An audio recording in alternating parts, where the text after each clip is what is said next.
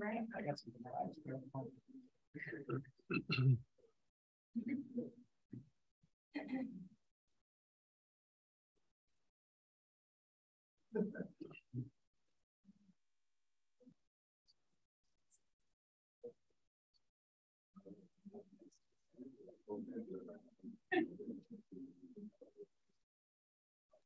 Good.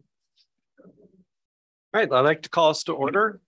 Welcome, everyone. Good to see you all. Welcome to our June 2022 Central School District Board of Directors meeting. I'd like to start with the flag salute. Darcy, would you mind leading us? I pledge allegiance to the flag of the United States of America and to the republic for which it stands, one nation, under God, indivisible, with liberty and justice for all.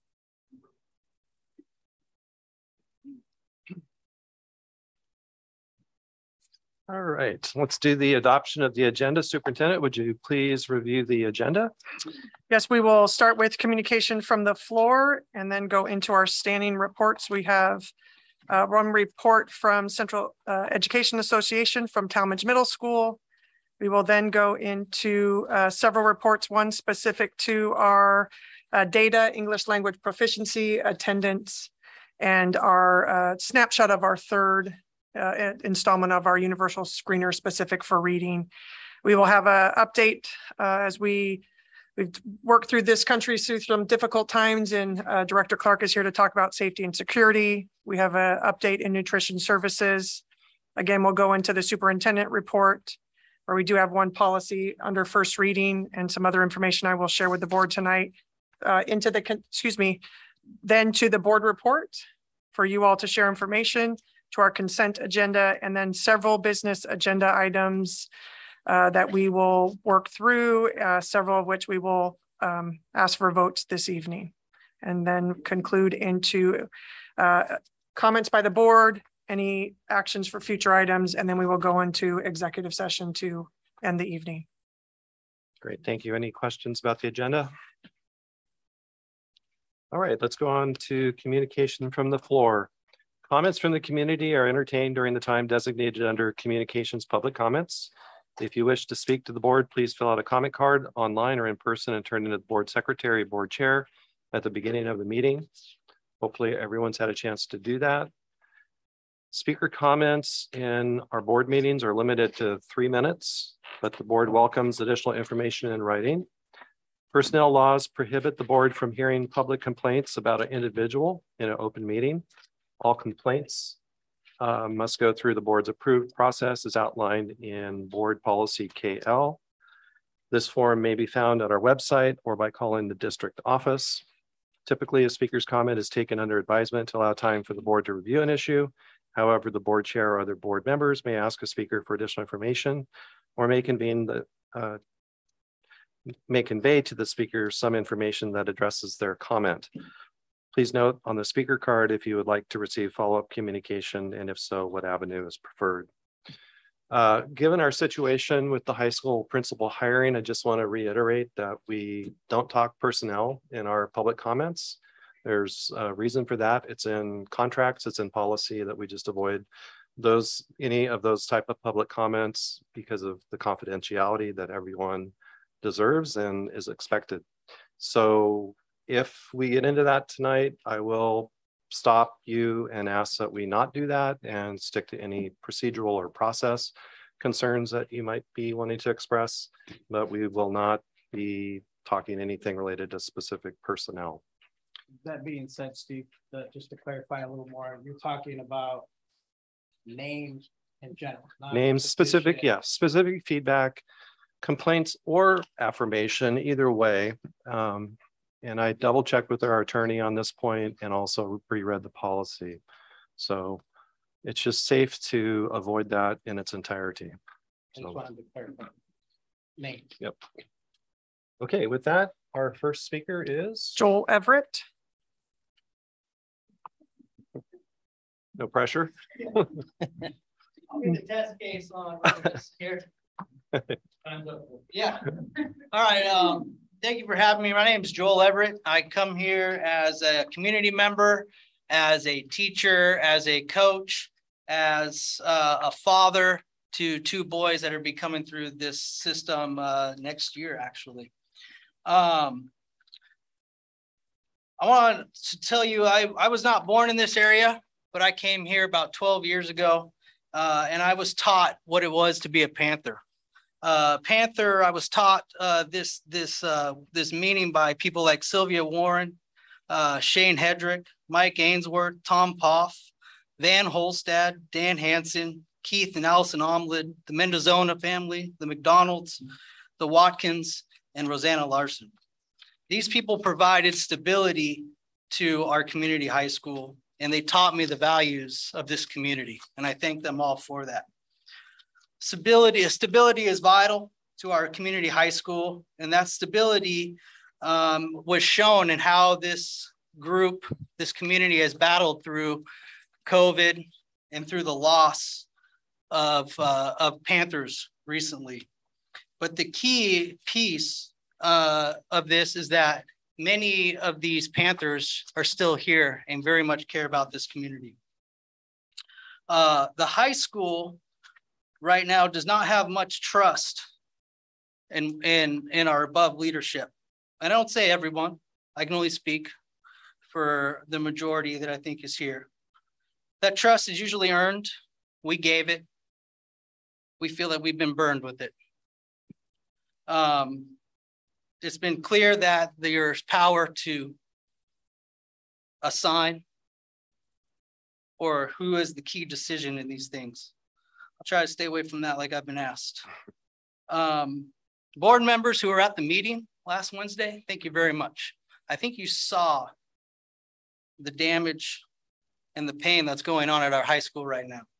And I hope in the executive sessions, you guys were able to share that with the others who were not there. We're facing an admin crisis at the high school right now. That stability that we so long for, that we so cherish, is on the verge of collapse. There will be those that stay behind and try to pick up things and move on like we always do. But it's not so easy when more and more Panthers keep walking out the door or forced out the door. We all know we can't talk about the reasons of things, but it's a pretty big elephant when it's not enough to fire, but it's not enough to hire. That stability we feel is going out the door, and the high school is not better off for it, and we don't believe this community is better off for it. Thank you. Thank you, Joel.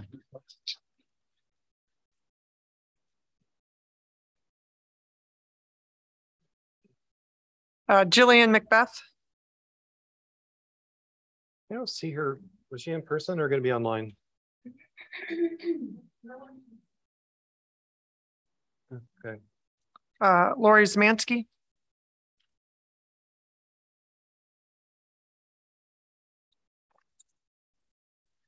Good evening, school board members, Dr. Kapista, community members, teachers, and staff. My name is Lori Szymanski.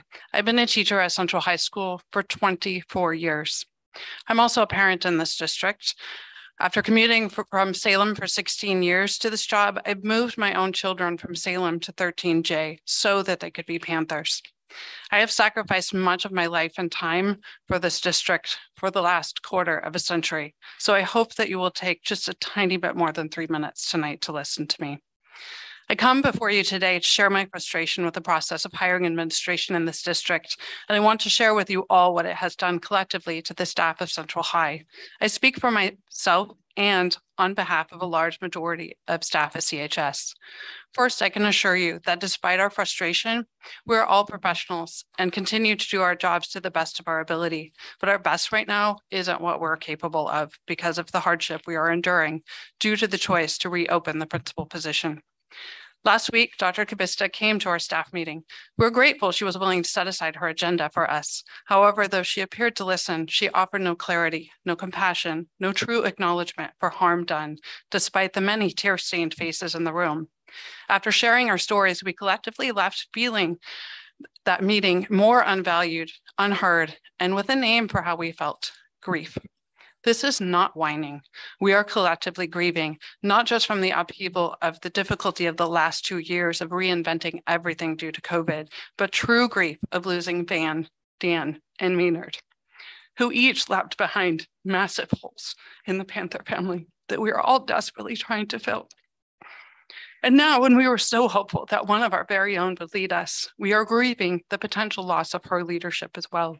It is unfathomable to us why you think our preferred candidate is the wrong choice when it is so obvious to us and the community that she is the right choice.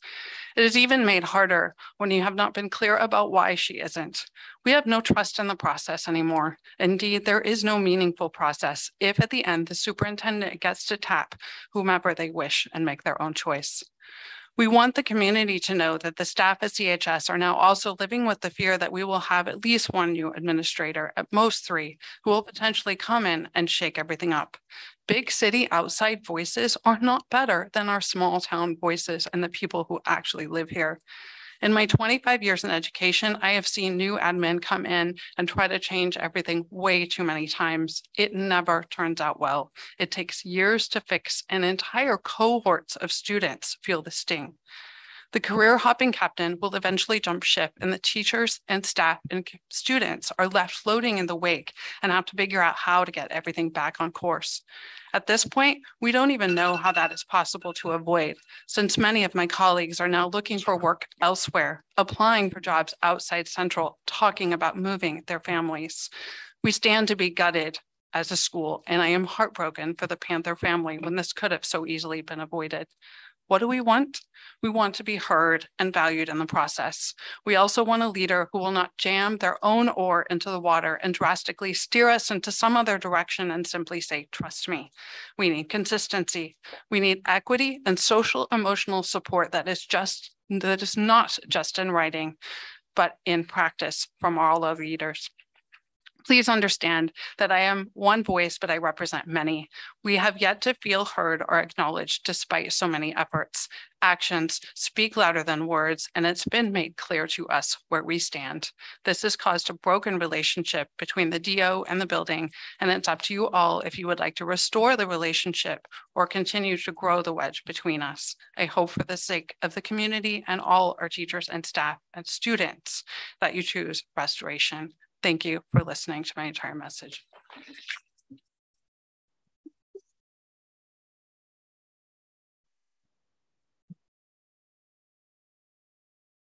Jane Elliott.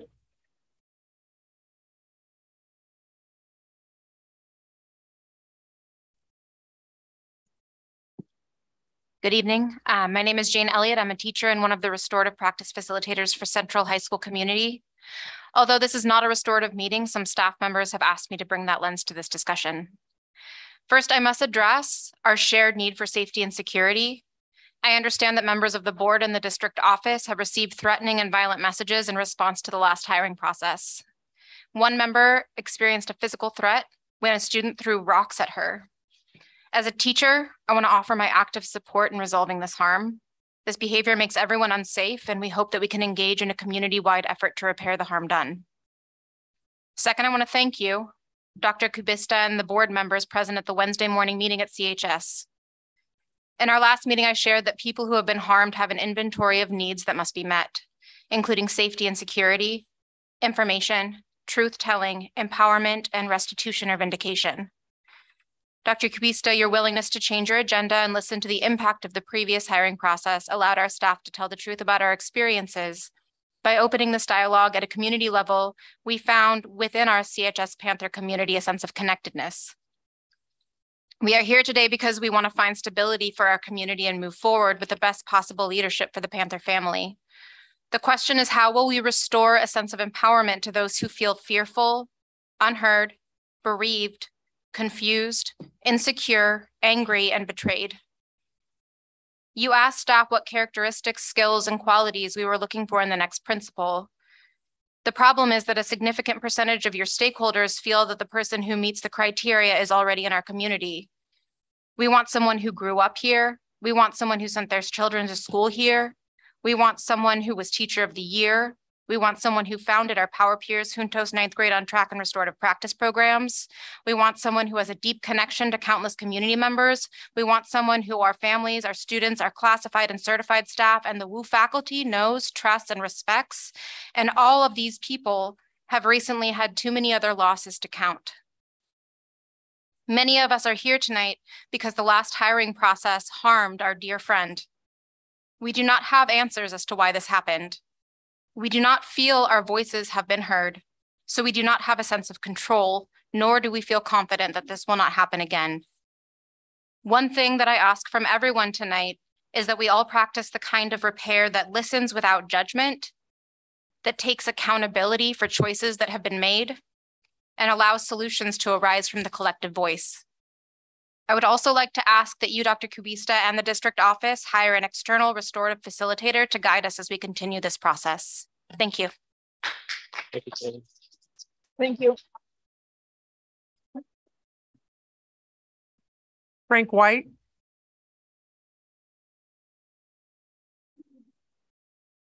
Can I add something real quick to that? To yours. I didn't go to the meeting. I didn't get to go, but I did meet with the two that did, and they gave us a pretty good reflection on notes. I mean, notes upon notes upon notes upon notes on what was said. So I appreciate notes that were shared to us and what you all had to say, and took note of that. Good evening. My name is Frank White. I teach history at Central High School. I want to thank you for providing time and space for me and others to voice our concerns regarding the hiring process for the new principal at the high school and its outcome. First off, I'd like to thank the members of the board who've had the courage and grace to respond to my communications and the communications of my colleagues. An open dialogue supports empathy, which is an essential component of establishing trust. You've heard a lot about the harm resulting from the process of choosing the next principal at the high school and the necessity of acknowledging that harm, that harm before reconciliation can begin. And the groundwork for establishing trust can finally be laid. I will add my voice to the broad spectrum of stakeholders who share these conclusions. In the wake of this significant loss, many gifted educators have begun looking for employment in other venues or even considered leaving the profession entirely.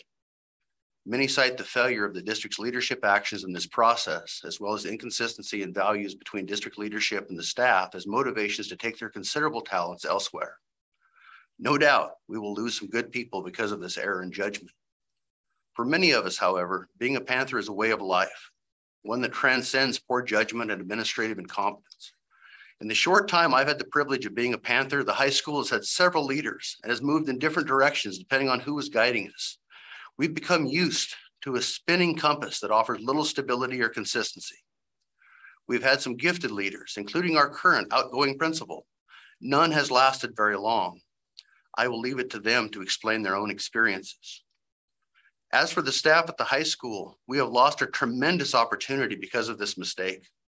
My colleagues have expressed their pain and disappointment more eloquently than I could. I think that for many of us, the result of this mistake will be not to quit, but to return to familiar ground not of our choosing, but ground we have been forced to once again, hard ground. We will connect in our pain and disappointment, disappointed once again by district leadership that is either too disconnected from the needs of the high school or so disinterested in those needs as to reject the best candidate to continue the inspiring work begin at the high school, in the district, and in the community. Clearly, something else matters more to district leadership than the wishes of the majority of the staff at the high school, more than a sizable contingent of this community, and more than the voices of students have expressed their alarm at the district's decision. I wonder if we will ever know what was more important than the anguish expressed by these stakeholders. I wonder whose voices carried more weight, whose wishes held more sway than these people. No, I don't believe ultimately that most of us will leave. Some have weathered many such storms in their time at Central. We will look to them for the leadership we need, for the mutual respect that binds us together as a learning community. As one of my colleagues recently said, Administrators come and go, superintendents come and go, board members come and go, we remain.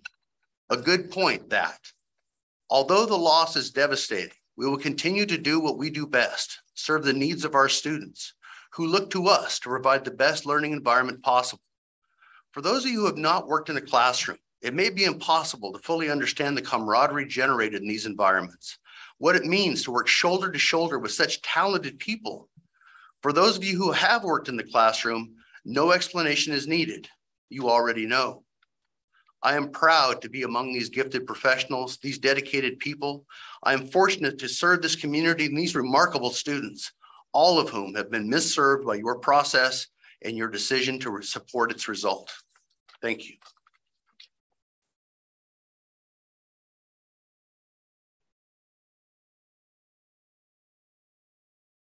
Amanda Lacer.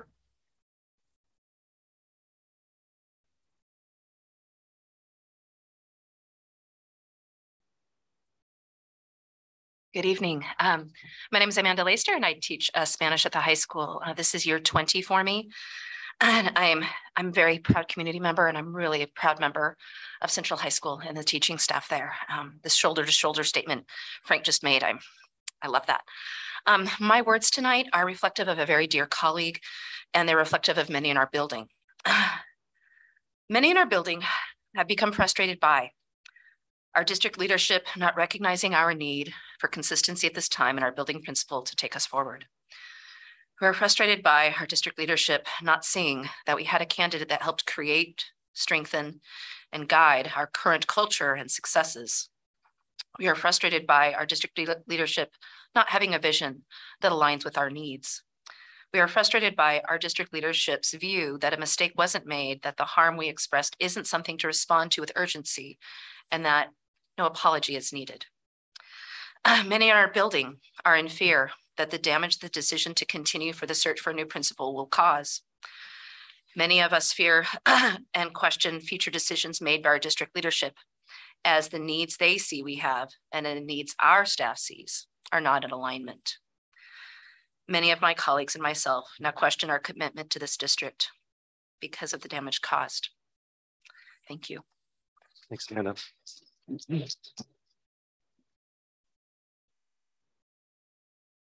Lorian Brooks.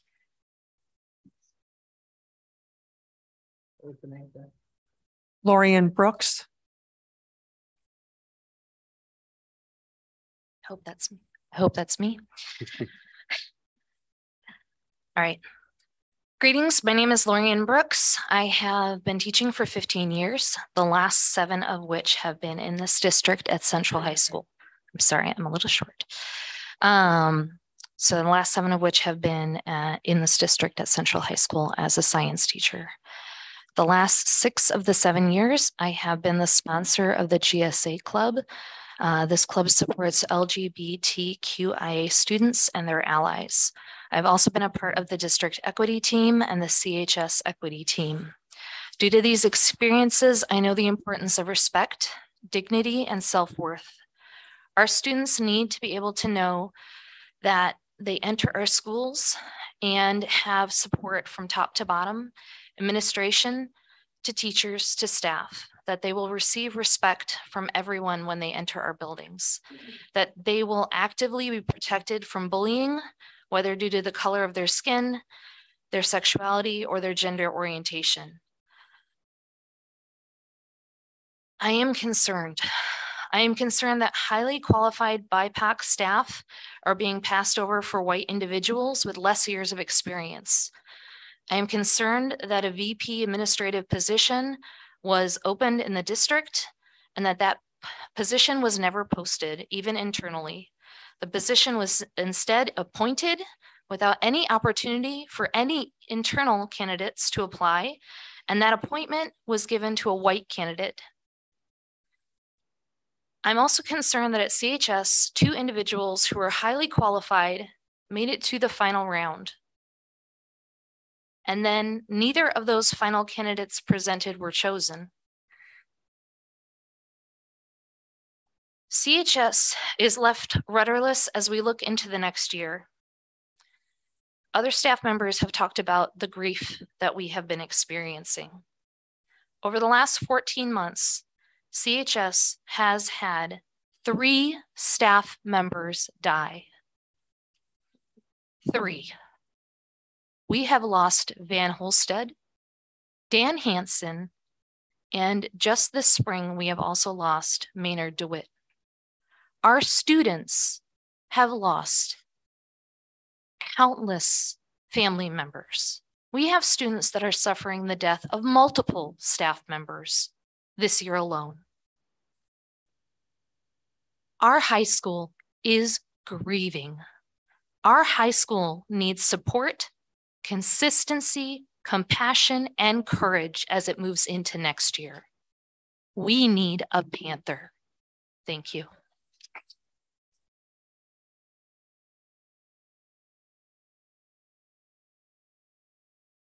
Ben Hindstone.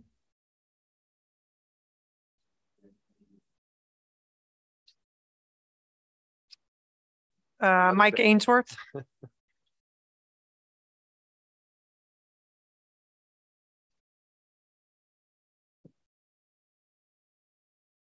It's kind of hard to follow all that because I am a Panther 49 years ago. And I'm extremely disappointed in what's happened with regards to the hiring of a principal here at Central High School. I just ask why neither of the finalists was chosen. If they were the final 2, I would have expected one of them to be hired, okay? And if neither one of them were qualified, then why did you put them forward? I went to the meet and greet, and I talked to Jennifer for a little bit there. And as far as I was concerned, there was only one candidate that was viable, and that would be our current vice principal. The other gentleman, I would say, was not qualified, and I don't know how he got through the process. I think that the school district needs to look at the process of hiring a principal and who these people were who were on the selection committee. Because if it was an HR person, I would question why they're in that position. Because the one person was not qualified at all, as far as I was concerned. I did my background check these folks out, both of them. I will say that Rosanna was my #1 choice. I shouldn't say her name, sorry. You were going to say that, weren't you? Yeah. But anyway, here's an individual that has been a Panther her whole life. She went to school here. Her children went to school here. Her mother-in-law's family is the reason this is called Henry Hill. Whatever happened to hiring someone with a little bit of a legacy at our school district instead of bringing somebody in from outside? We found that doesn't work, and it's not, I shouldn't say it's not going to work, but I just don't know the decision making. And that's disappointing to me because I have better things to do with my time than to come to school board meeting and find this out, because I have a vested interest, okay? My wife and I both went to school here. Both of our children went to school here. My grandchildren are going to school here. And I would think that the leadership at the district office is lacking a lot, okay? I want to know the experiment that the school board took when they hired the superintendent, Jennifer. Can I say her? I can't say her name. Go ahead. Okay. When they hired Jennifer, okay, I think it was an experiment because she has never been in a building. So you're crossing the line, Mike. Okay. Because you're now singling out an individual. If there's a complaint about the superintendent, you can submit a complaint to the board. Okay. If you I'll want just to say in generalities. Okay. I would think that someone that's going to make a decision for a principal position or a vice principal position would have been a school teacher. That's always been the pecking order. You're a school teacher, then you get in the administrative part, you go to become a vice principal, and then the principal comes open, okay? And I would just want to know why someone from our own district wasn't chosen. And I know you can't tell me who was on the selection committee or how the process went, but the process is flawed. And the school district needs to look at that, because there's no way you should have wasted my time and everyone else's time on the meet and greet, and you knew you were going to hire either one of them. You surely weren't going to hire one of the folks, okay, because of the litigation that precedes the gentleman. I can't say that? Okay, well, anyway, I did my homework. I did my homework, but I don't think the school district did their homework, okay? If I was an owner of a business and I had somebody running my corporation. So Mike, I think we understand the point of the background checks. I think that that's something. No, I don't think you do, Steve. Well, I don't think the school district has followed through that. Okay. And I don't know why it's such a secret that they can't say who the folks were that were on that selection committee. Okay. Because I want to know what knowledge they had to be able to select that position. Okay. And that's not the right wording, but you know what I mean? Those folks don't know what a principal is. Okay. But I know they were probably in the superintendent's little group. And that's what I would expect, that if I was a superintendent, I'd have my little group. But I'm here to question all of that. I'm here to question those decisions that have gone on here with this. Because number one, it's a waste of revenue from the school district to have all these people go ahead and go through this. Highly paid people. We have people that are making a lot of money to make these decisions, and they're not right. And what I'd really like to see is I would like to see the school board ask these same questions, but I don't know what they say in your private sessions. Okay. But do you guys really see that this was done right? The whole process was not done correctly to get to this point. Okay. We have a valuable vice principal that should be in this position, and it's just going to take longer and longer to do it. Mike, I think you're at time. So. Okay, but I got one more thing to say. And what I really want to ask the school board is I would like for you guys to take a vote of no confidence, because I think all these folks out here and hundreds, if not thousands in the community are fed up with the decision of what happened and the way our school district is going. I don't think, like somebody said, there's not a rudder there, okay? We're going this way and that way. But I would ask the school board to vote for no confidence, move forward, and start looking for a new superintendent, okay? You guys can do that. That's your opportunity to do it, to listen to all these people, all the emails that you've had. I mean, I'm a Panther, but I've never been so disappointed in the 49 years since I got out of high school of this decision and what's going on with the leadership of the school district. Thank you. Thanks, Mike.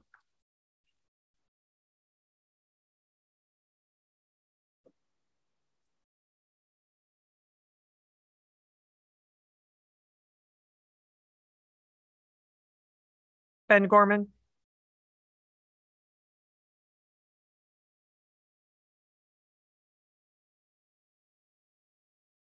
Hi there. My name is Benjamin Gorman. You all know me. I wasn't going to speak today because I wear a lot of different hats, and that sometimes complicates things. And I want to be mindful of that. And so I'm not going to recommend any particular action because it gets tricky. Which role is asking that of you? But there were a couple of concerns that I wanted to bring up that came about as a consequence of your last meeting and then our meeting with Dr. Kubista at the high school. Because they seemed to me to fly in the face of something that I am entrusted by you to teach our students. One of those things is that I heard a lot at the last meeting, references to your role and not kind of micromanaging day-to-day operations. And I know that that is a message that comes through OSBA and COSA and the superintendent. And I think that I serve on a board myself. I understand where that comes from. I think that's appropriate most of the time. But when you are a board member, you should stay out of day-to-day operations when things are going well. And I hope that you are hearing from folks that things are not going well. And this is a time when it is appropriate for members of the board to engage and to assert yourselves when things are not going properly. The other thing that flies in the face, and the reason that flies in the face of what we teach our students, is one of the things that I try and make sure my students feel is empowered in my classroom. They should not let somebody else tell them what their place is. And I feel like sometimes you are told this is your place. And so I encourage you to push back on that and decide for yourselves, what is your place, and not what does the OSBA or the superintendent tell you your place is tonight. The second thing that is a bit of a challenge for me is that I am entrusted by you and by this community to teach our students reading, writing, speaking, and listening. And any language arts teacher can tell you that measuring listening by itself is impossible. We can only know what our students are hearing based on what they do afterwards. And I'm very concerned that we will now sit here as audience members through the rest of this meeting, and at the end, we will be told, as we were at the last meeting, that we were heard. And in my class, that would get you an F. We need action. And so I'm not going to tell you what to do, but I think I want to convey to you that you all have power tonight. Any one of you can make a motion, and then everyone else has to vote on it. And if you don't make a motion tonight, please don't tell us that you heard us, because telling us that you heard us without making a motion sends a very strong signal that you think everything's fine. If you heard the people who are speaking tonight, you will do something about it tonight. You'll make a motion based on what you heard, and you'll take a vote. And there were some ideas presented, and you could consider those. You could decide what you heard and what needs to be done. But to say you heard someone and then not do anything is a failure of leadership. So please, someone make a motion and take a vote. Thank you.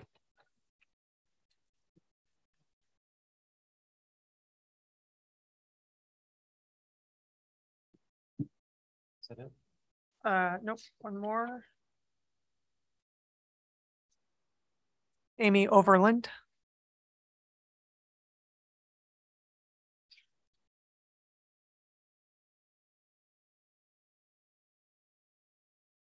Hi, this is my first time actually to a board meeting. And my content is completely separate than everybody else's. So I'll make mine short. Sounds like we start off kind of with who we are. So I am a community member. I'm a parent of 6 in our district. And I'm a new faculty or staff member as well, just completing my first year. But I have worked in conjunction side by side with the district for about 8 years in mental health and kids with disabilities in our community. So my concern today that I just wanted to bring to the board to make sure that we have, again, my goal is transparency and clarification as a parent. And so I've got 4 kids at Monmouth Elementary School, and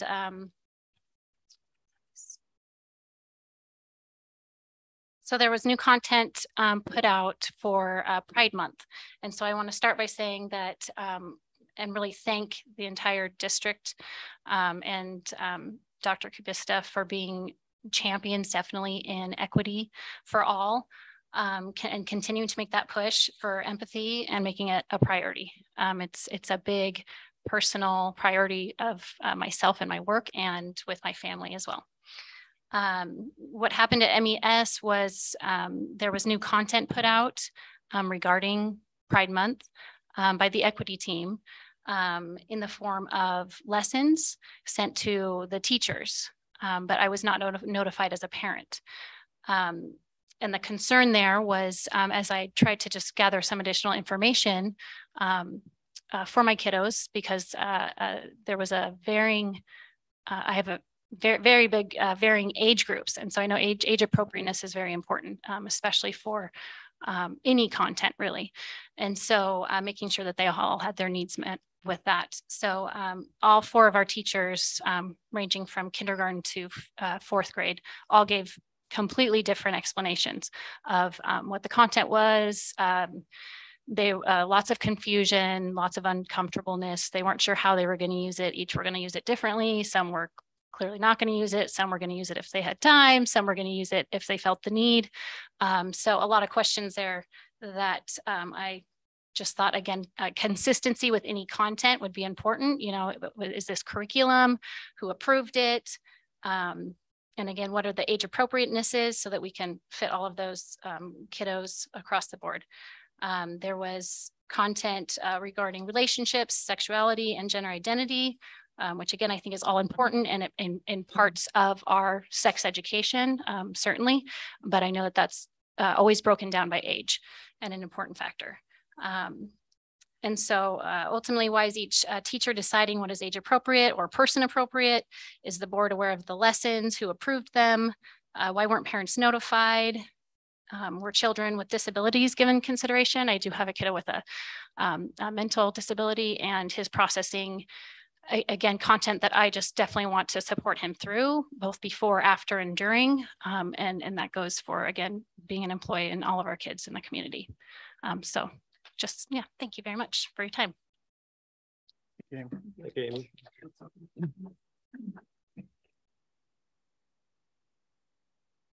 Steve, on that note, is there someone who can get back? Yeah, we will do follow up with that. Yes. It'll either be myself or our executive director of teaching and learning. It won't be in this meeting. It will not. Can we put that on an agenda for maybe start Friday report? Just of the content of follow up? Yeah. Yes. Yep.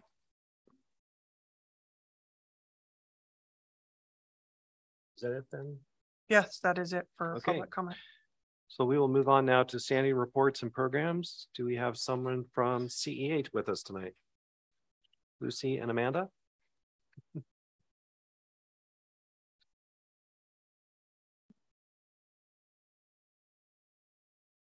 Hi, I'm Amanda Bergstead. I am a teacher and coach at Talmadge Middle School. I'm also one of our building reps. And I am Lucy Hunter. I'm a 7th grade math teacher and an avid 7 teacher. And we're here to share some of the awesome things happening at Talmadge Middle School. Not everything, just some highlights. We could go to the next slide. There we go. Perfect.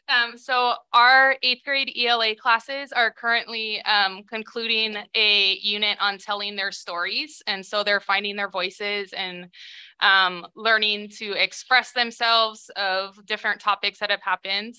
And through that process, the teachers have found that some of the students are truly taking on journaling of their own to tell their stories. One student who's been having a hard time with his memory has actually started to find some memories through this process. And students are being vulnerable and sharing just amazing things through their stories, both difficult and positive, but a great project they've been working on. Also in 8th grade ELA, they have received some grant money and they are using some self-expression through artwork and just trying to tell their life stories. So giving them a different outlet other than just with the words, but how can they visually represent their life stories as well? Our 7th grade ELA classes have been finishing a slam poetry unit, and there was definitely a buzz in the 7th grade hallway during this unit of funny poetry to very emotionally charged and deep topics wherever the students kind of wanted to lead it. But they were definitely inspired by the unit, and it was a lot of fun to see students taking risks. I know that as a teacher in the 7th grade hallway, students were bringing me poetry at the end of math to be like, hey, Mrs. Hunter, how's this one? How's this one? And so it was just a lot of fun to see them really diving into that unit and going for it.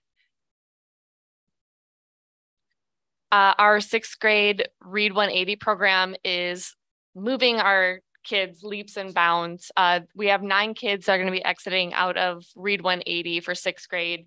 And in the morning block and afternoon block, you can see just the growth in their Lexile, which is their reading levels, and growing by an average of 72 points and 87 points is phenomenal for those kiddos. Can I ask you a quick question about that? Yeah. Or should I wait till the end? Oh, go. So if I'm understanding that correctly, that's a program that gets sixth grade kids that weren't quite at a sixth grade reading level, but okay. Yep. Right. So at Talmadge, we actually have 2 reading programs that are general for, we have our System 44 reading program and we have our Read 180 program. And so there are Read 180 classes at the different grade levels, not just at 6th grade. And let me just add, it's an intervention program to help move students grade levels. So if they're behind in grade levels, allows them to have that extra time to work on those English language arts. And again, when they talk about the Lexile, that's really about their reading growth. So moving on to math, our 7th grade math team put together a gallery for our proportions unit, which is a huge piece of that curriculum. And so students had a choice of a type of project that they wanted to do, from scaling objects to creating advertisements or scaling pictures.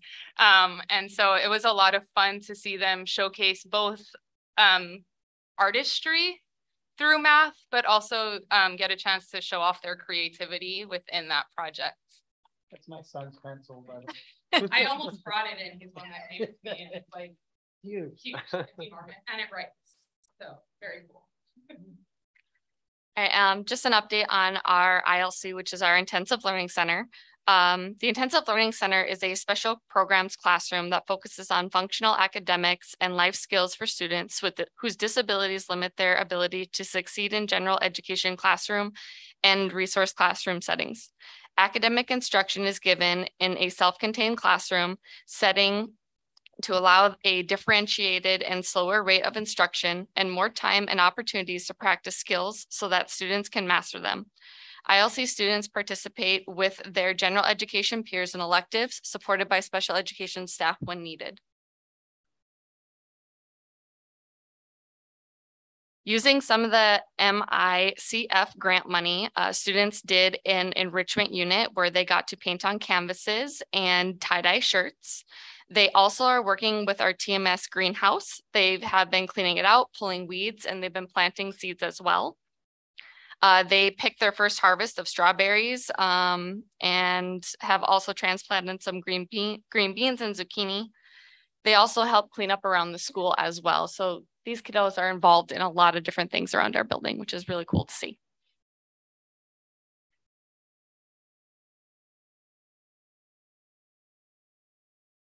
Our ELD students have been working on a unit based around the book Wonder. And recently, part of that unit, they've been working on their precepts. And so you'll see some precepts up there of all love, no hate. You attract what you are, not what you want. If you want great, then be great. Never give up. And so they're really finding some lessons in there that I feel like we could all hang on to as true precepts.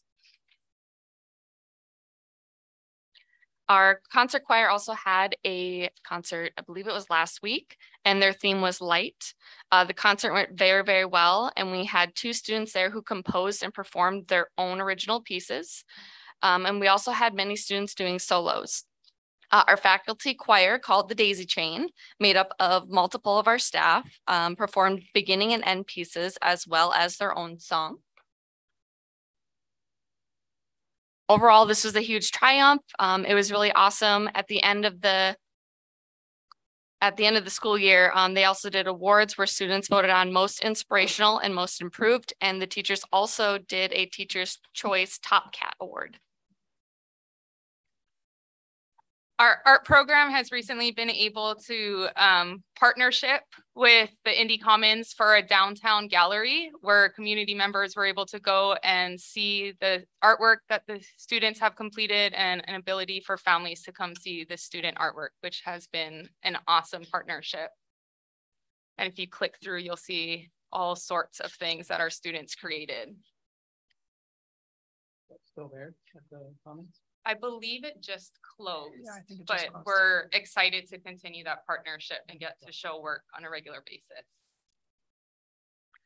One of our electives at Talmadge is the calligraphy class, and also through the MICF grant, our teacher was able to gather supplies and curriculum, and students have been creating cards for the office staff and for teachers. And we have this program called Character Strong as well, and they're actually putting up artwork and everything around the building. So it's really fun as you walk around, if you get a chance to go through Talmadge, outside teachers' doors, and anything that's calligraphy that comes from our calligraphy class. And they're really super duper proud. Like, I had kids email me extra things to put into the presentation today. We started our Student of the Week recognition program, which has been extremely successful. So every week we give the kids our target area and what we'll be looking at. And then at the end of the week, each staff member is able to recognize students that we feel met that goal.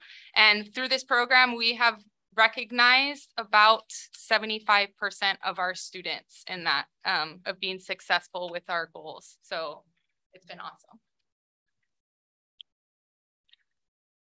We also have this program called WEB. It is our 8th graders that take on the responsibility of getting our 6th graders involved. WEB stands for Where Everybody Belongs.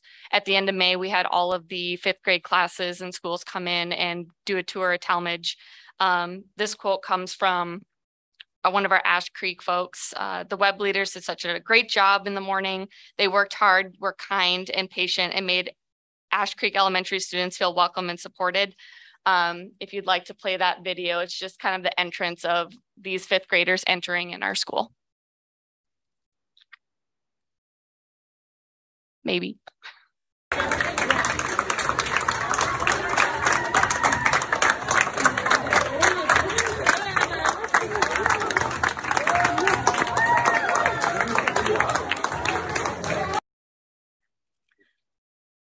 After they got that awesome welcome, they were also able to, on the next slide, you'll see, write down some of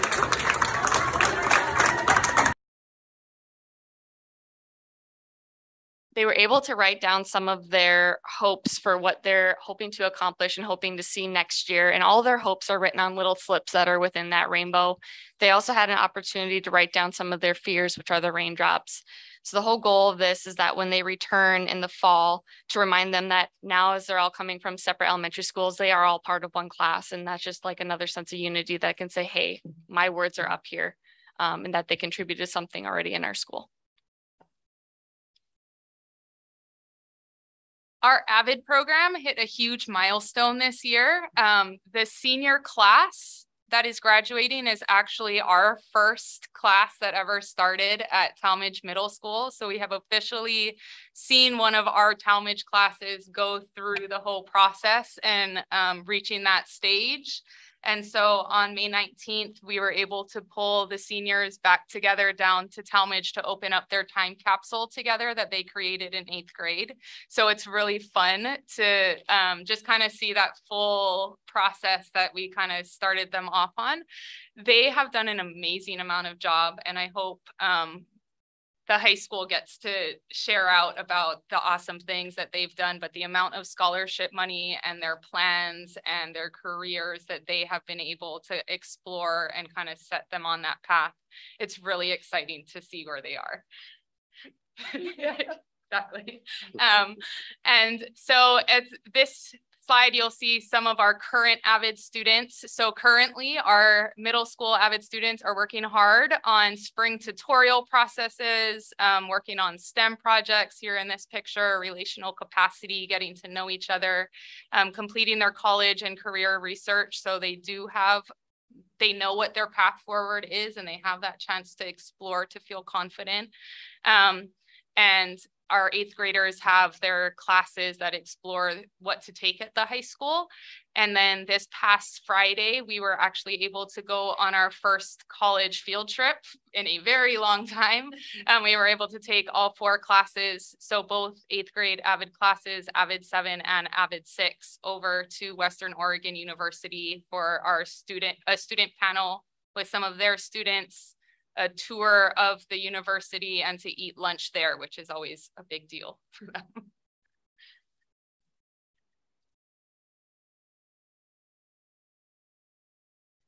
Our LGBTQ plus affinity group was able to raise $2,000 in backpacks and supplies for our homeless teens. They added their voice to the National Anti-Bullying Campaign. They have worked together to create community, support one another. They have had a lot of fun. They've shed some tears, and they also work on strategies to deal with bullying and promote self-care and good mental health. I wish I could be more involved with this program, and whenever I'm not coaching and have a free Monday, I get to go there, and just the way they interact and support each other and just pump each other up is just amazing to see. And not only are they doing that for each other, but they're like $2,000, like that's insane-o, and they got to deliver those to those teens, and it was a great experience for them all. A club that we have at Talmadge Middle School this year that has been extremely successful is our 3D printing club and driver operated robotics club. And so students have been working on building and programming driver operated robots and designing objects with the CAD software before slicing and printing the objects. There was so much interest in the club that they actually had to split it into 4 different 5-week club sessions. And it has been amazing to see what the students have put together and learned through that club. Is that an elective or an after school club? It's after school. Oh, and sorry, another after school club that has been meeting is our film club. They have put together a show, and this is their trailer. It's really short if you're willing to watch it. They're doing a screening on June 9th. Yes.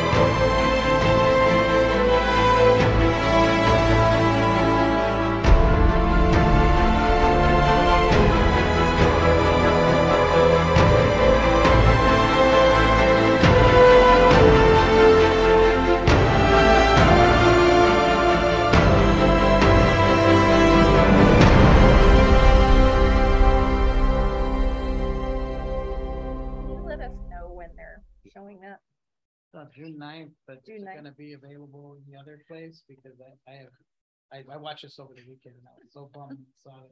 I will contact and ask some of my students and Mrs. Messenger about that. But these kids are super stoked. I have multiple of them in my prides. There's a bunch of 6th graders and they're like, it's a 5-episode series. So they're super jazzed about this. And just, I saw that, I'm like, that looks like it was professionally made. So these kids are getting like such awesomeness. Last thing here, our track for Meet of Champions, we had 8 of our kiddos go to our Meet of Champions. This is the most we've had in a long time, and they did phenomenal. We had a Kayla that placed 36th in the 100 meter. JT placed 41st in the 100 meter and got 12th in high jump and jumped a height of 5.2. Cal placed 44th in the 100 meter and 15th in the 200 meter. Ryan placed 15th in the 400 meter with a new PR of 56.62 seconds. Ty placed 27th in the 800 and 10th in the 1500 with a new PR of 4 minutes and 38.1 seconds. Anna Cole placed 27th in the shot put and 5th in discus with a 9-foot PR which is a personal record. So 80 feet and 1 inch.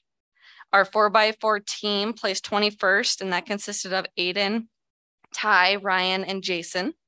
And our 4x1 team, which was Aiden, Ryan, Jason, and Cal, placed 16th overall and had a new PR of 49.99 seconds. These kids did phenomenal. These athletes were really fun. They just had the best time.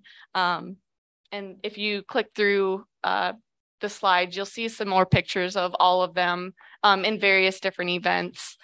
It was just a good time, and we couldn't be more proud of these kids. And this is the first year that we were back after 2 years off. So our 6th, 7th, and 8th graders all joined track for the first time this year, which was an experience of itself. Thank you. Thank you, Lucy. Thank you, Nana. I kind of wanted to comment on your guys' presentation, and I think I'm not sure how much you pay attention, and I know a lot of us have seen what's posted on community chats about CalMed, and it's very, very negative. So when I see something like this, it makes me very happy, and I like that you're highlighting those things. I hope some of those people that are not happy with TMS are taking note that there is great things happening at Talmadge. I also want to recognize Coach Jay Glassman in the back, track coach. He coached, is it over 100 kids this track program?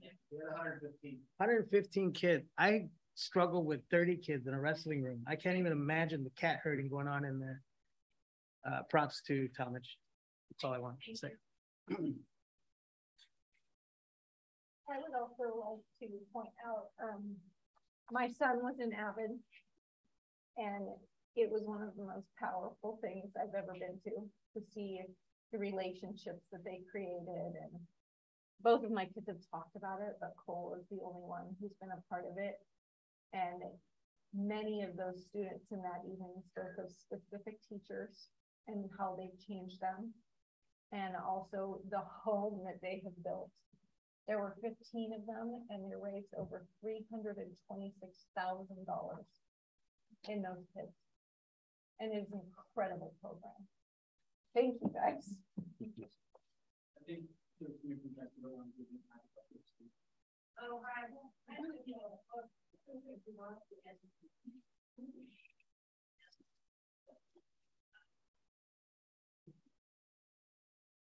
Hi. Thanks for listening. I'm Laura Waite, and I'm the AVID 12 teacher, and I just wanted to kind of bookend what these fabulous humans over here talked about. Yeah, we had 15 students who started out as AVID 8th graders at Talmadge come through and finish up as AVID 12, and we finished up the year, like Darcy said. The whole point of the AVID 12 year is to, there's 2 points. First of all, get them into college or university. That's our goal. And also to find them as much money as humanly possible to pay for that experience. They don't have to go, and they don't have to claim the money, but they do have to go through the process. So as far as those numbers go, 15 kids, 100% of them were accepted into college or university. And they, with 15 kids, were able to raise, like Darcy said, $326,000 in scholarships and grants in that process. And that's not all of it, actually. We haven't even done senior night yet, senior awards night yet at Central. I know that some of them will be receiving other scholarships that they don't know about.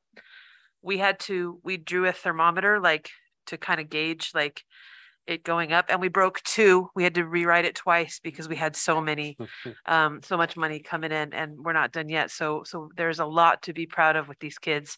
And I just wanted to be sure that the board heard about that. Thanks, Laura.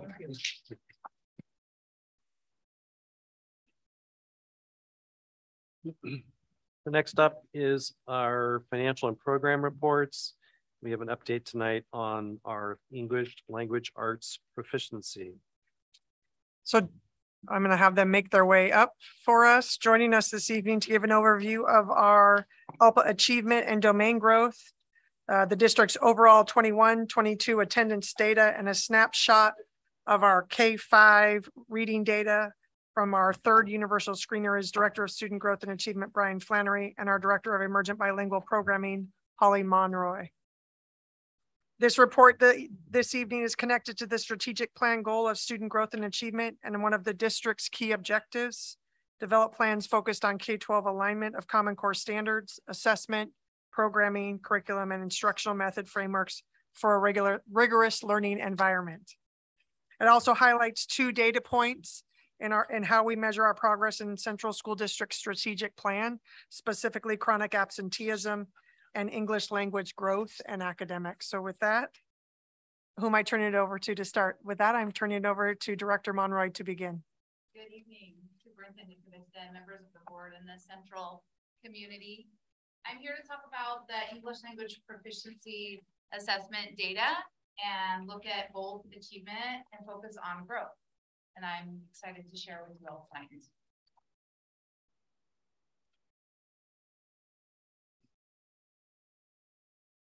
So just a snapshot of our numbers right now in program receiving services as emergent bilinguals or English learners. We have 537 students, and there's just a breakdown by school, and it'll just help you kind of frame the data when we look at it. We do have 29 students on a waiver. That means that their families have chosen to opt out of receiving direct services, and we have 147 students on monitor status. And those are the 4 years that follow after the student reaches proficiency and exits the program. That's not included in those top numbers. Those are not included in the top numbers. Thank you.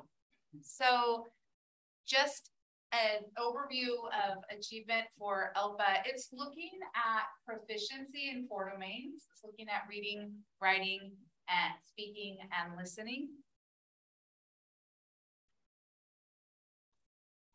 And speaking of proficiency, we had 27 students reach proficiency this spring on the ELPA summative, and that's exciting. So we celebrate with them. We had 2 students at the high school. Next slide, please. 5 students at the middle school, 9 students at Ash Creek, 7 students at Independence Elementary, and 4 students at Monmouth. So we congratulate them as well as all of the students who made growth.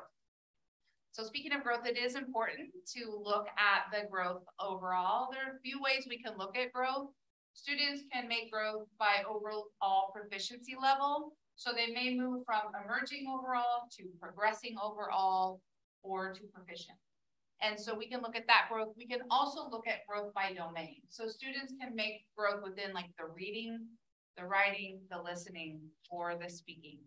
And so just for this data set that's going to follow, we needed 2 data points to look at growth. So we're looking at 397 students.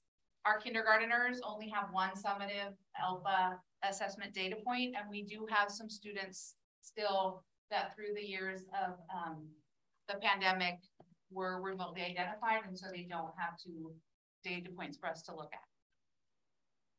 So we look at the overall proficiency level. We wanted to focus on 2 important points. We had 10% of our students in the district make a growth by proficiency level overall, but it's also important to note that we had 83% of the students who were able to maintain, and I think that through the pandemic and everything that has impacted, I think that's important to note that they maintained stable their overall proficiency level. And we're going to look at growth by domain. This is the super exciting slide. This shows students who made at least growth in 1 domain. There are students in this data set who maybe made growth in 2 or 3 or even 4 domains. But we had 61% of our students in our district make growth in at least 1 domain. So, and then you can see the breakout by school. Very exciting to see the growth by domain. Looking at reading specifically, the district had 27%. Next slide, please. 27% of growth in the reading domain, and you can see the breakout by school. Just wait, there we go.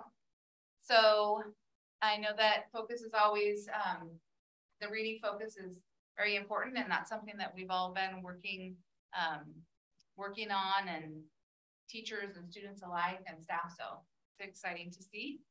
In the writing domain, overall as a district, also 27%. You can see the breakout by school. And then in listening, we have 30% growth. And then speaking, this is where we have the most growth as a district overall. And if you see, the levels are a little more consistent by building. So we do have a focus on structured student talk and academic discourse as a goal for our program, as well as academic language and vocabulary building. And we will continue that focus into the next year. Next slide, please.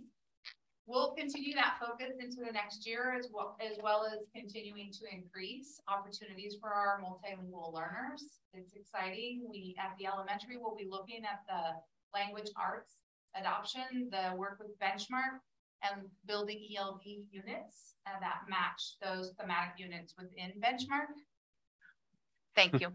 Within Benchmark. And then we also at the secondary level are looking where students can have integrated ELD and receive language acquisition services more directly related to their content area. Those among many other initiatives, including our two-way immersion program that's starting at Independence Elementary. They're all exciting opportunities for our multilingual learners.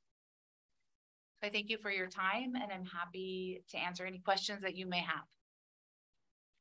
I have a question about the emergent dual language. Is it dual language immersion? Two-way immersion program. Yeah, two-way immersion. Is that group class full? I remember there's only a certain amount of students that are going to be able to start. Is that? I can't give you an official update from today, but my last conversation with Dr. Smith was that there was still some space in that class. Okay. I'm super excited. All right. Well, thank you very much. There's no other questions for Holly. Thank you. Thank you, Holly. Thank you. Great work. Thanks.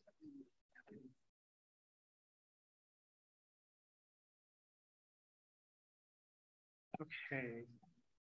Next slide. We're going to give an update on attendance. These definitions for chronic absenteeism and regular attender, you've seen them a couple times before this school year. I just put them up there again for you, just a reminder of how we calculate this. Go on to the next slide. So on the right-hand side is our overall district chronic absenteeism rate, which is 43.13. This was as of last Wednesday. So it fluctuates a little bit over the course of time, but that's where we were last Wednesday. And then you had 56.87 not chronically absent within the district. Go on to the next slide. This is a breakdown by school. You can see again at the bottom is the not chronically absent. So the numbers you're seeing in the light blue are the not chronically absent. Okay, next slide.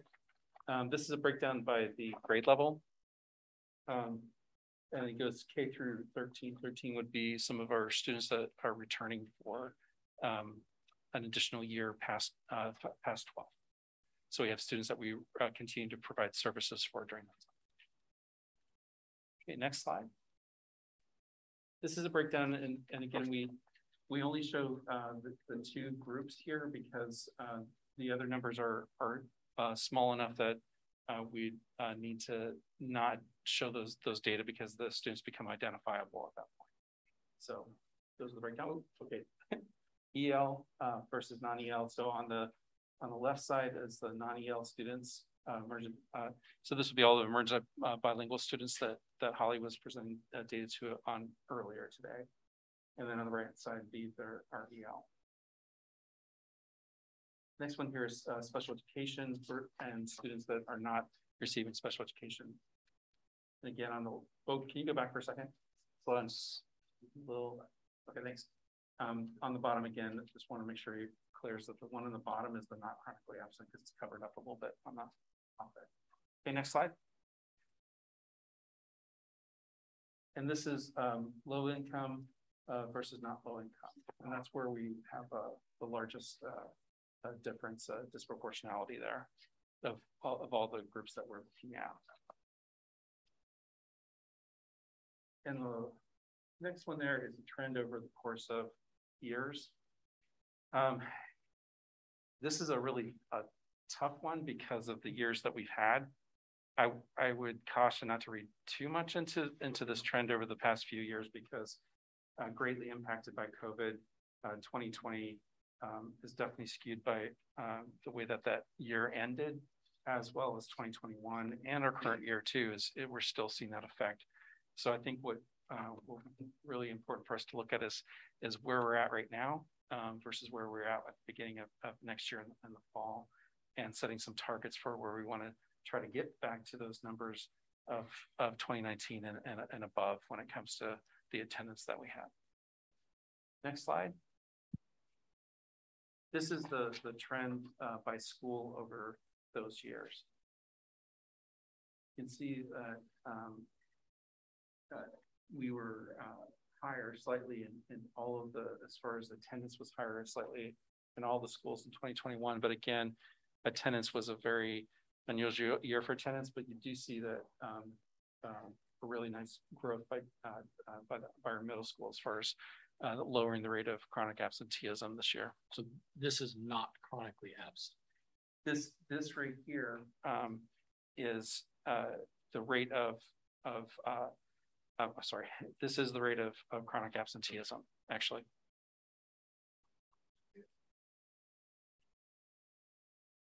Would be, I don't want to speak for Talmadge and all this. Jen, you look like you're running. Yeah, I would just say, I think there's been some outreach. I think the staff has done a good job of connecting with students.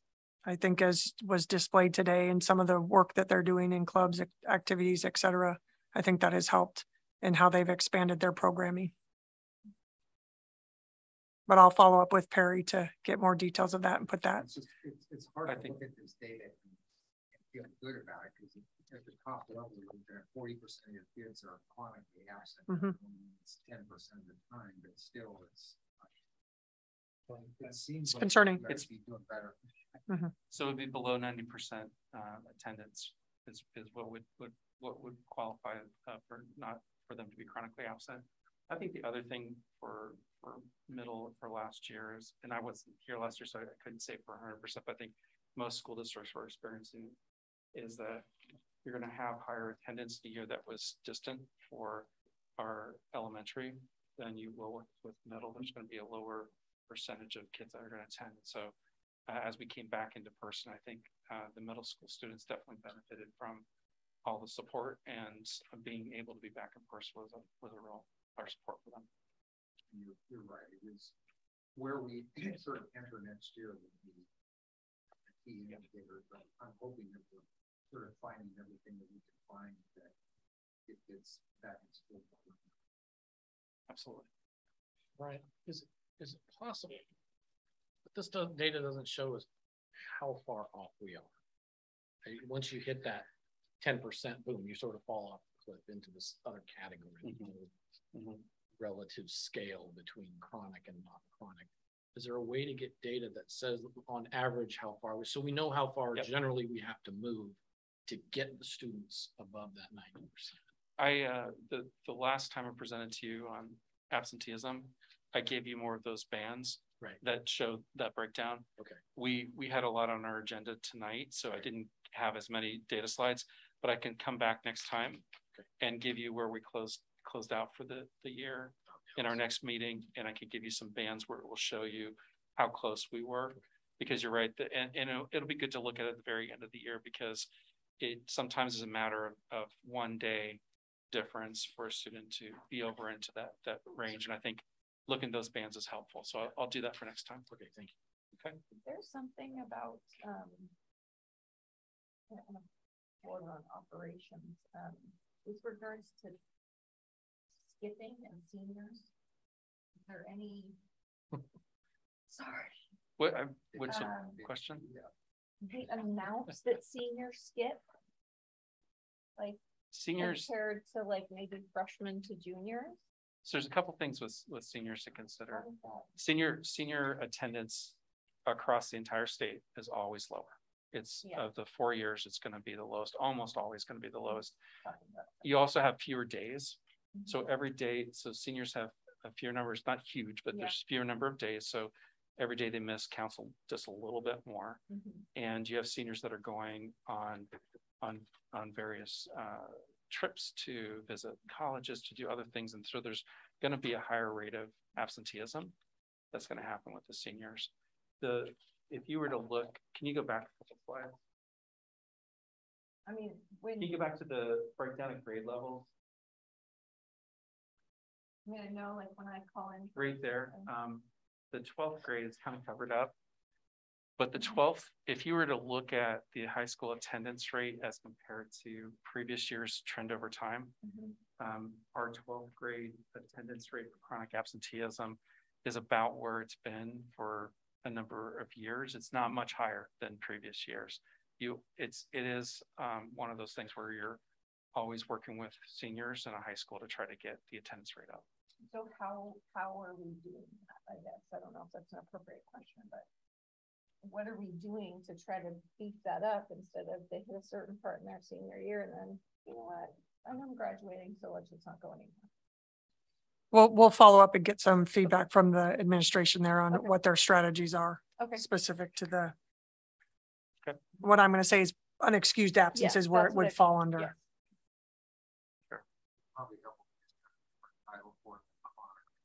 Yes. Yeah, that's state driven. Yeah. Okay, so we want to go on to we good? I'll bring some more data back as far as breaking that down and we'll give some more information. About Brian, what do you think are the key takeaways from this? I think, honestly, I think the key takeaway is that what we're seeing isn't different than other places are seeing, and in some cases with our grade levels, we're seeing higher attendance than I would say some of the schools around us are seeing. I think that the biggest takeaway is that the impact that the year has had on attendance, the past couple of years have had on attendance. When you think about the fact that we've had people out, both students and their family members out for illness at various times, I think that what you're seeing in those rates is that I think trying to get kids back into a routine of being in school, it's always going to be a struggle for a period of time to do that. And I would definitely say that while the numbers aren't where we want them, I think it's amazing to also the efforts that have been put in by staff, by everybody in each of the buildings to welcome the kids, to welcome them back with everything that they're struggling through each day, to show up and to continue to show up. And I think we have to keep on remembering that we're talking about a matter of a number of days that they've missed. They've missed 10%, but when you look at how many days that we have, you know, and how many days kids have been out for various illnesses, on top of everything else that comes up for them, that we're still have really great efforts that have happened by the staff to do that. Is this an area where we should be setting a goal for next year? I definitely think so. I think that talking with each of the buildings, and as they get some chance at the end of the year here to look and reflect on it and see what they look like pre-COVID. And you have to also take into account that I think everybody's working harder to get better data on attendance and making sure that attendance is tracked really well. But I think looking back pre-COVID, setting a goal based on what we've seen this year, and then looking towards trying to reach those pre-COVID dates, and setting some goals for sure.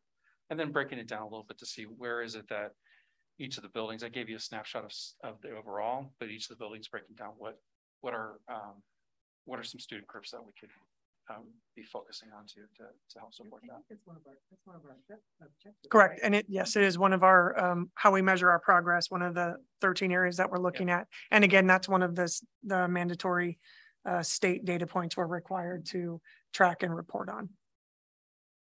But some of the conversation we were having earlier was about setting goals where we say this is an important metric for the upcoming year. Yep. Then we would assume there's some type of plan, and then you're Yep. next year we're looking at the data, but you're also reporting on the specific. Yeah. Each building should have a plan and like, what are they doing? So that's the path, right? Correct. Yes. Yeah, I think that's going to be an important part of it for next year for sure. Good. Okay. Ready to go on? All right. So next up. I'm sorry to interrupt. We did have a request, just for board members to speak a little bit more directly into your mic. It's not live stream to hear when you turn away or relieve that. So if you speak a little bit more into your mic, that would help out. Okay. Thank you, Mr. Clark. Thank you. So language arts, we're going to look at K through 5 language arts as a focus for the update. We're going to stop there for just a second. Want to talk about a few things before we look at the data. Next board meeting, I'll bring back math, and we can also look at other grade levels. We are still, we opened up the window to extend the window for completing these. So this isn't 100% of the students, but it's pretty close for the K-5 reading, are very close to all of the students that we tested the first in the fall, and then again in winter, and then in spring. So what we're going to look at tonight is, was there growth between the fall and the spring? I think the other thing I want to point out is probably the biggest thing that's going to impact next year, I believe, in this area, is the fact that a team of teachers from our elementaries worked on alignment of the standards, worked on the essential standards, and worked on along with some of you in the room too, on helping to pick a core curriculum for language arts for next year, and for LA, I should say, for language arts for next year, both for the TWE program and for language arts program. And I think that it's hard to look at data when you're using a universal screener when you don't have that core in place. Next year is going to be really telling about how we're doing by looking at that universal screener and how that implementation is having an impact on those scores. We had a return for students again to the classroom. We had a number of kids, especially at this level that we're about to look at as far as early reading, that missed out on so much in the past couple of years because of what we saw. And we have that combined with core programs coming in. The other thing is that we are learning more about the testing and more about the fidelity of delivering that test. Timing is an important piece, how we use those results. I just want to say one more time, thank you to all the teachers that worked on that. They did an incredible job this year of a reading mastery as far as using that as a intervention, the alignment work they did, the adoption work that they did, and then the use of the universal screener and how to get the most out of that. We had a number of places that piloted the use of it, and it was really important for the impact and the growth that you're going to see. So next slide, please. So again, this is looking from in our early reading, our kindergarten and first grade, which all year have been the most impacted group as far as reading because of that timing that happened with COVID.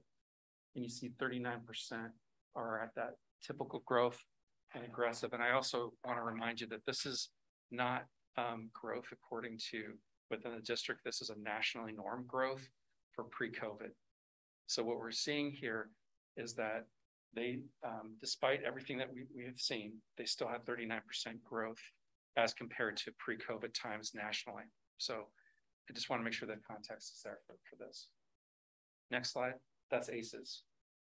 IES, you can see that they have 41%, which is a huge accomplishment. We know that there's been a lot of work that they're doing, including that work towards the 2A immersion program. So lots of growth there. Next slide.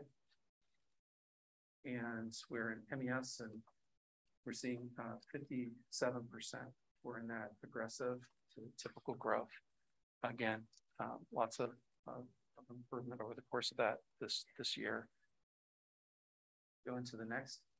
The next is A reading, which is again the looking at second grade through fifth grade. And you see these are students that did have some time with us prior to COVID.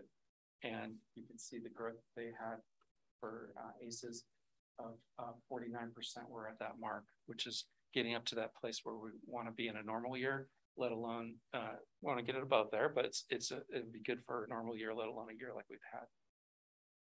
Next. IES. Oh, what's that? Okay. IES, oh, sorry, 59. I'm not doing my math very fast tonight. 59%, which is a pretty amazing mark that they hit. And I just want to kind of go back to this one. And that 26% and 25% that we're seeing, and the higher number in ACEs as far as that aggressive growth. Again, that's compared to nationally and pre-COVID years. So we're seeing a lot of wonderful work that's being done by our teachers there. Next slide. And our students, I keep on saying teachers, and the students and the families that are supporting them. And so MES, the last one there is 58% are in that typical to aggressive growth. So I think that might be the last slide that we had. Oh, yeah, it was. Last one was questions. So again, I think that I'm going to anticipate the question as far as how we're going to set some goals, Steve. I think that we're at a good place to start setting some goals, but looking at that implementation of a core curriculum that we're bringing in. Part of the work that we're doing over the summer and at the very beginning of the school year is helping to get the training in place for use of that core curriculum. And also at the same time, how does it match up with the use of the universal screener and our reading intervention programs that we have across the district? There's been a lot of work done throughout the year, but especially here at the end of the year to start making those plans for how we're going to do that and be able to set goals. Some of the things that we'll be able to bring back next year too is the progress monitoring. This is the universal screener, but we will be able to talk about some of the progress monitoring tools that the teachers are using in order to make those growths in between when we're doing the universal screening. And so there just was, I don't know, Julie and the group of like 30 or 40 people across the elementary group just did amazing work. And so just can't say enough for everything they put in an extraordinary year of coming after school and doing that work has been incredible. So just want to say thank you. Any questions? Yep. So I'm looking at the data, not for any specific school, but I'm just trying to understand. So let's look at Ash Creek.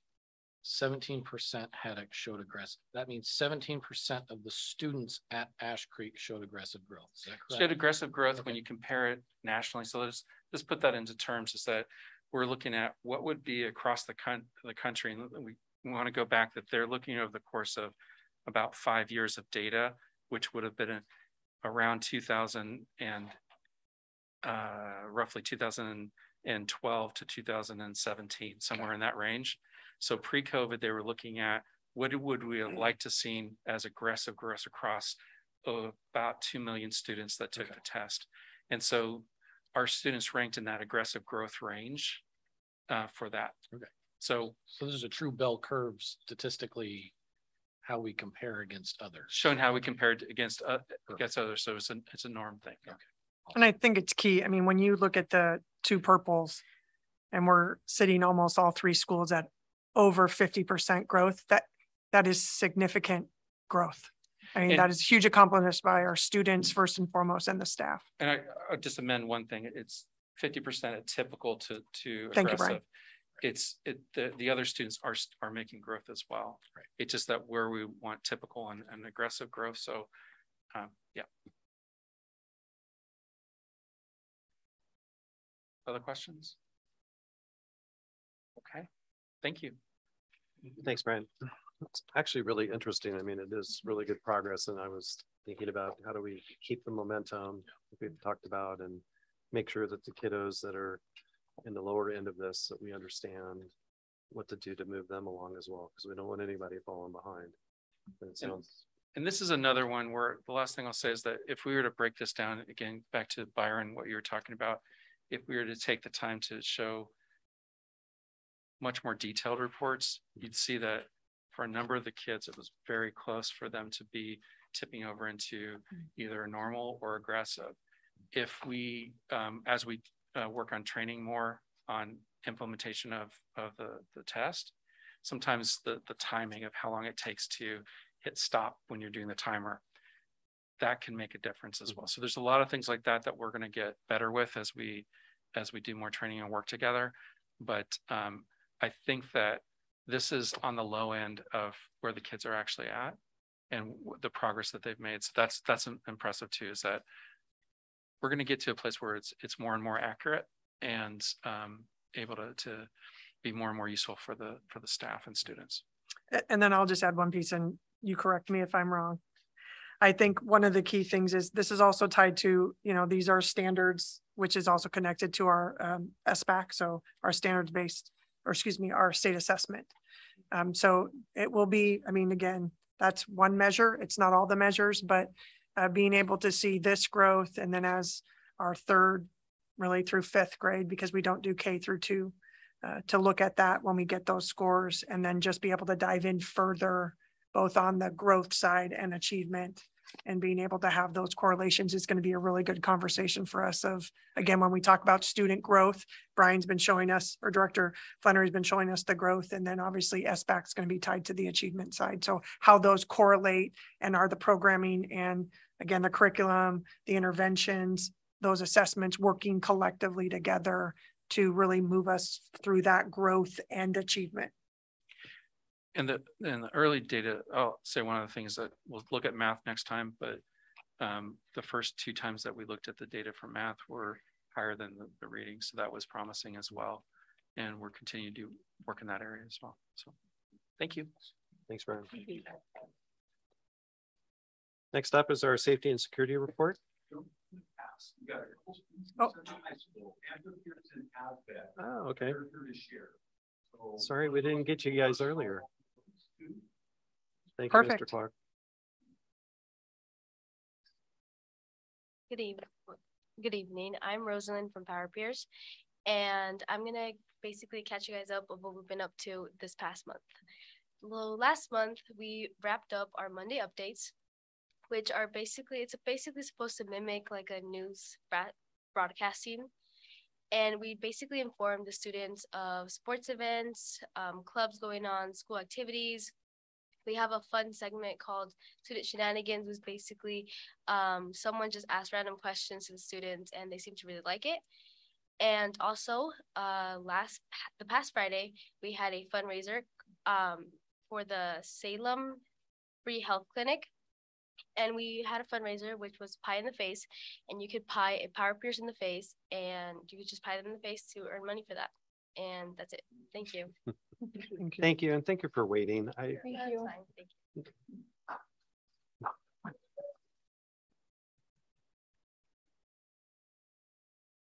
Come on up. You're next. Okay. Hi, I'm in Azbek. My name is McKenna, and I'm here to share what we've been up to lately. So this last Friday, we had a yearbook party, which was like an end of the year yearbook signing kind of event. And recently we've purchased some field games like giant chess and giant checkers, Yahtzee, Jenga, Connect Four, and those are all enlarged. And then we've also bought some pool tables and foosball tables and air hockey tables for our common areas in our school. So that'll be kind of something to connect students next year. We had our seniors last day assembly, and then after that we had classes move around to their new areas of the gym because it's sectioned by grade, and so we all got to move into our new sections. We're going to be working on a schedule for the 2022 and 2023 school year to submit to admin so that we can kind of get it or get behind it earlier. What else? We had a really successful spring fling and staff appreciation week, and those went wonderfully. Freshmen won for the spring fling, so that was pretty cool. And yeah, staff appreciation went great. We served breakfast for them a couple times, and we kind of just did like little things to show our support. And yeah, I think that's all I have. So. Great. Thanks, McKenna. And again, thank you. My apologies for not getting you guys up here sooner.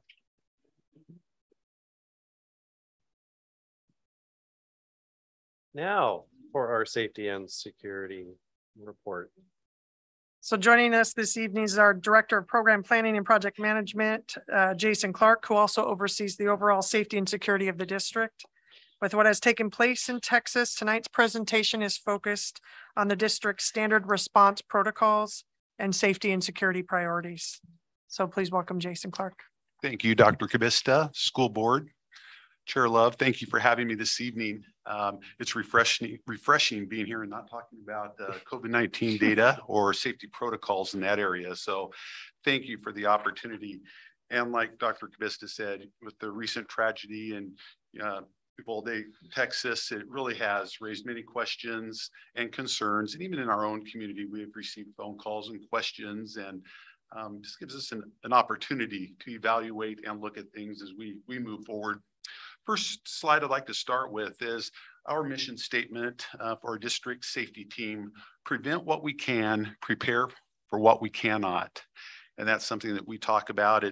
There's a lot right there. It's a short statement, but it is a lot. And a couple examples: prevent what we can. Those are things like locked doors, ID badges, adult and parent volunteer forms, just some things like that we have in place that helps with our safety and security process. Prepare for what we cannot. Some of the things that we have that is our standard response protocol drills, our monthly building safety meetings, district safety meetings, some of those things that we have in place as prevention. So I just want to share a little bit with that statement and what it does for us as it drives things. Next slide there. Central School District uses the standard response protocol as our emergency safety protocol. And I hope as you've traveled our schools and buildings, you've seen this poster and recognize the icons that are on here. This particular program, there's about 30,000 schools across the US that use this standard response protocol to enhance student and staff safety during an incident or emergency. So again, it's a highlight for us is again, common language, K-12 in Spanish and English, common safety protocols for students, staff, and parents as they move from level to level throughout our district. Next slide. Again, the standard response protocol. I tell you, I'd love to take about 30 minutes and go into this a little bit deeper with you, but I just have a few minutes and I'd like to just give you a little mini lesson on the standard response protocol. It is based on 5 actions that we take during an incident or an emergency: hold, secure, lock down, evacuate, and shelter. Each action is followed by a directive. Each action then has a specific instructions or what to do in an emergency. When these are called on the PA, the action and directive are repeated. I'm just going to give you a little example of what you might hear or our students or staff might hear.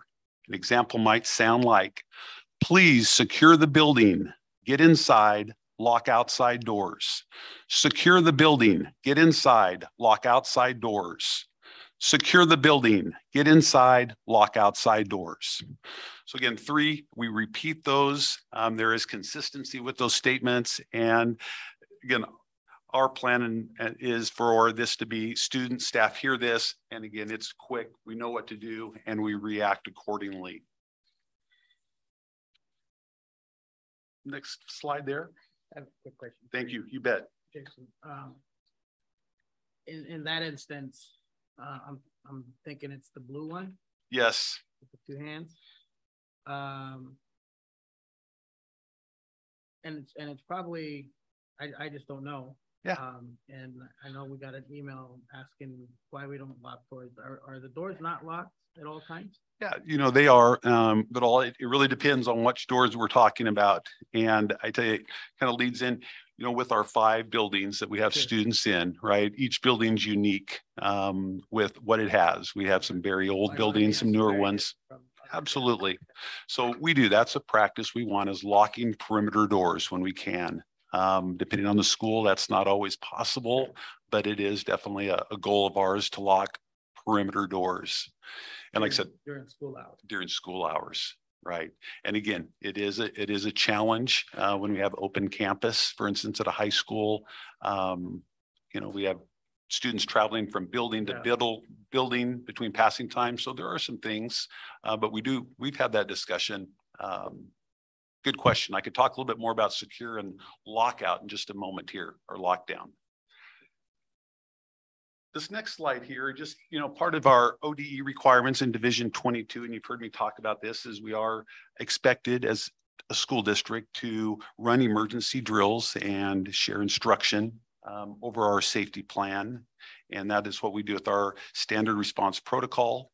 We have our monthly emergency evacuation drills, shelter in place. We have 2 of those drills per year, and 2 safety threat drills per year as well.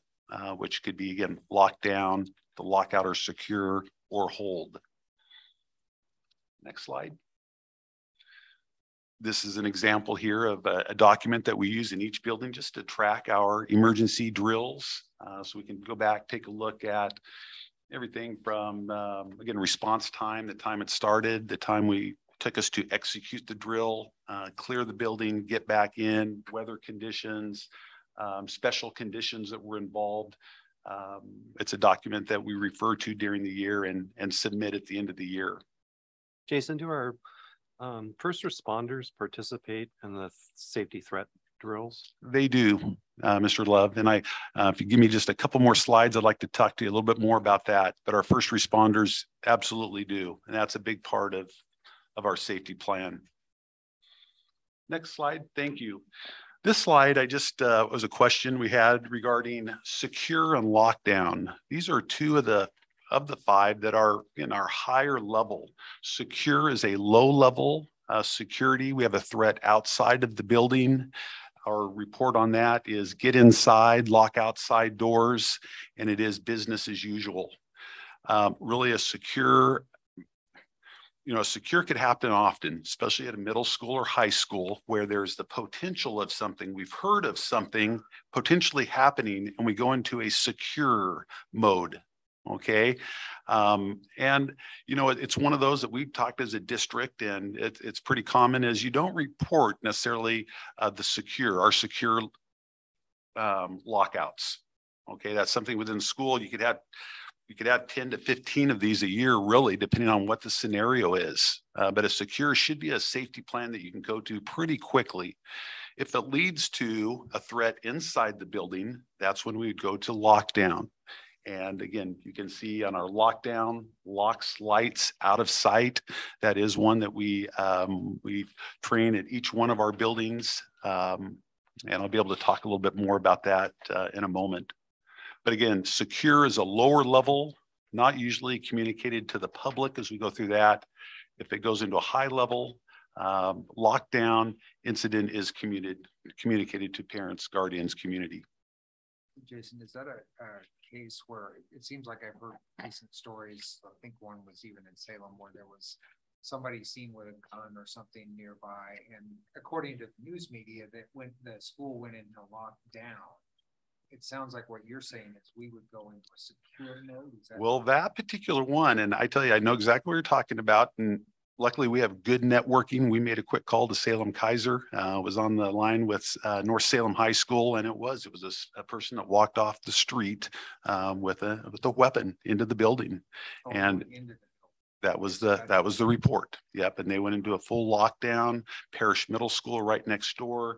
They secured that building, and they had a couple elementary schools within the large that map within, and they also just secured that. Matter of fact, even had a reunification plan for the elementary schools on that particular day. So Really depends on that information. Again, we're connecting quickly with our first responders. And once that weapon's involved and they're in our school, our protocol is we do step back and our first responders, IPD, MPD would take over at that point. Good question. Next slide. The question was asked if our first responders get involved, and yes, we are. We're very grateful for our partnership with our first responders, Polk County Sheriff's Department, Monmouth Police Department, IPD, all have taken part in our lockdown drills. Here's a little snapshot of us not too long ago at Ash Creek, getting ready for the lockdown drill with our first responders. Next. Here's another shot of Miss Seidel and Monmouth Elementary School.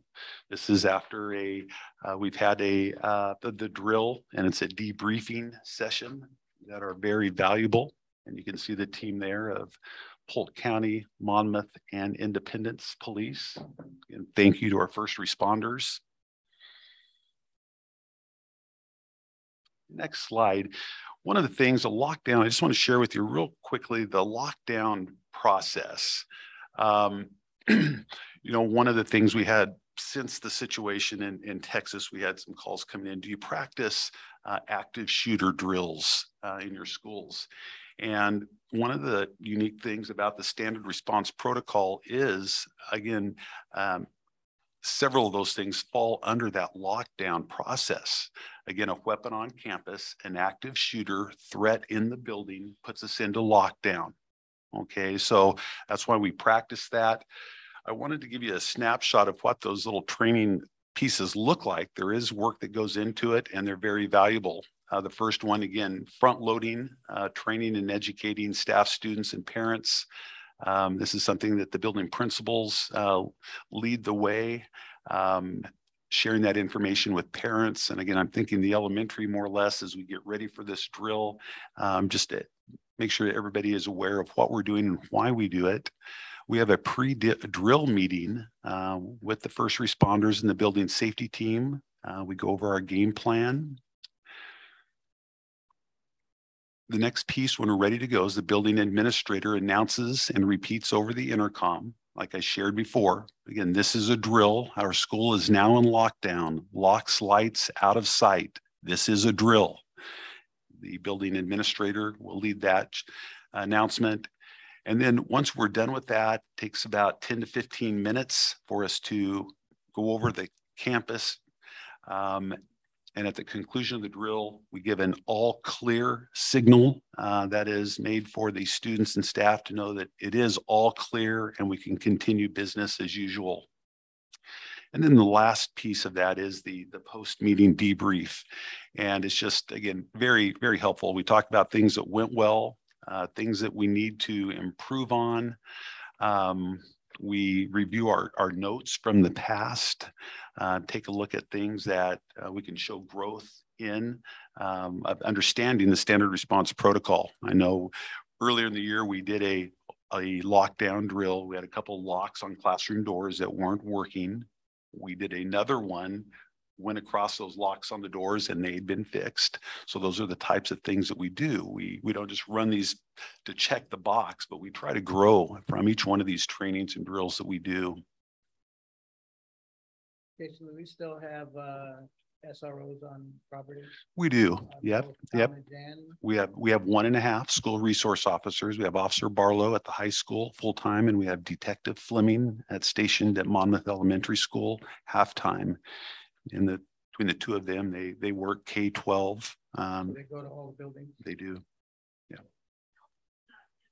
I'm sorry, did I say Monmouth Elementary School? I'm sorry, Talmadge Middle School. Thank you, Cease. I just wanted to throw in a couple. I know that we are a data-driven district and wanted to share a little bit. This is, again, active shooter data. That over 70% of active shooter incidents, it's over in 5 minutes. So we talk about just how quickly things happen and how it ends. So it's, again, it's being prepared. Next slide, 90% are over in 10 minutes.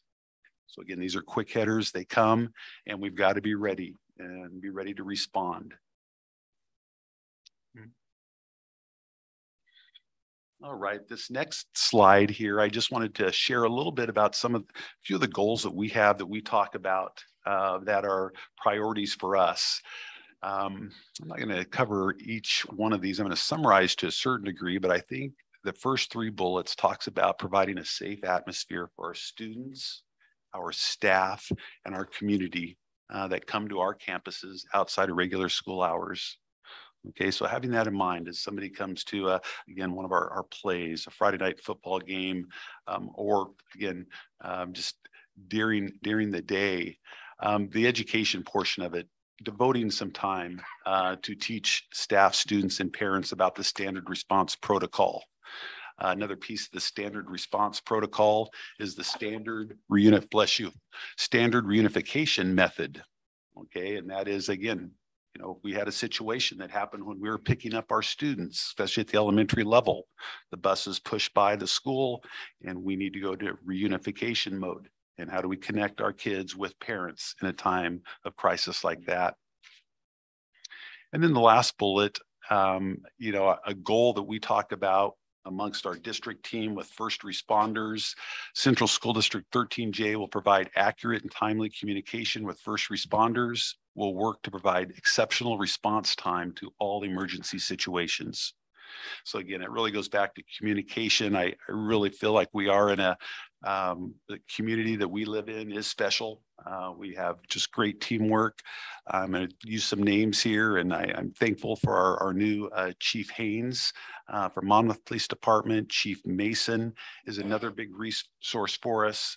Chief Stingy at the Polk County Fire Department. These are people that we can call quickly and get some support, get some insight, just talk about the plan. So again, a great team that we have to work with. You know, one of the things that we talk about, and I just want to head on real quick, is social media. You know, this has been for our district, it's been a friend and a foe for us. But we like getting reports through social media. We have Safe Oregon Tip Line, which again, this is a poster that's around our middle school and high school. In our community, it's an access number, tip line for parents, for guardians. They have a concern about a school, they could call this number.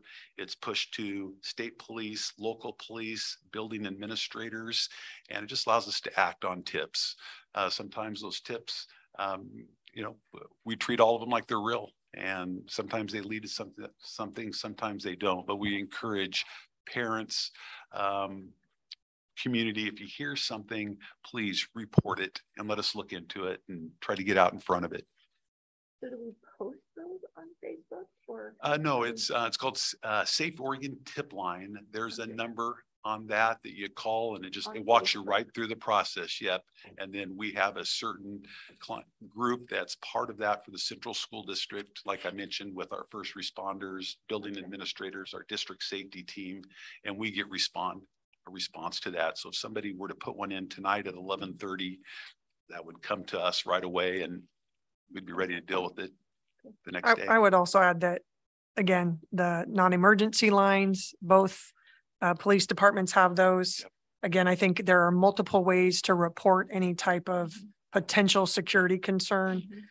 Again, 911, again, that's if there is a true, that's really where you would go. But information, there are 2 different lines for both police departments also in that. So again, both the Safe Oregon as well as, again, we have our partners that are with us and working with us on a daily basis. It might be clear to let the community know when it's okay to use Facebook and for what purpose, and when it's not.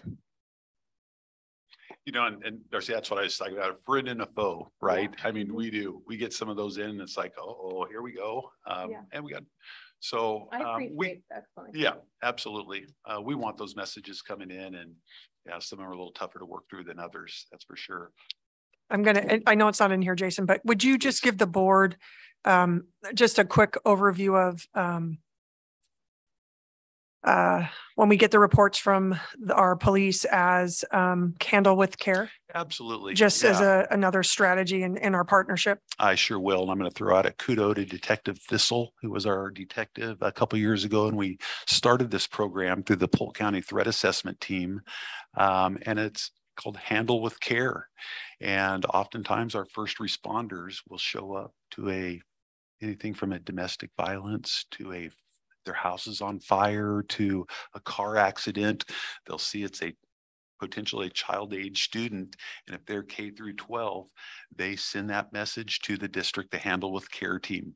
We have a district team that has a mental health counselor on it, myself, Dr. Kabista, a couple others that comes to us right from the officer.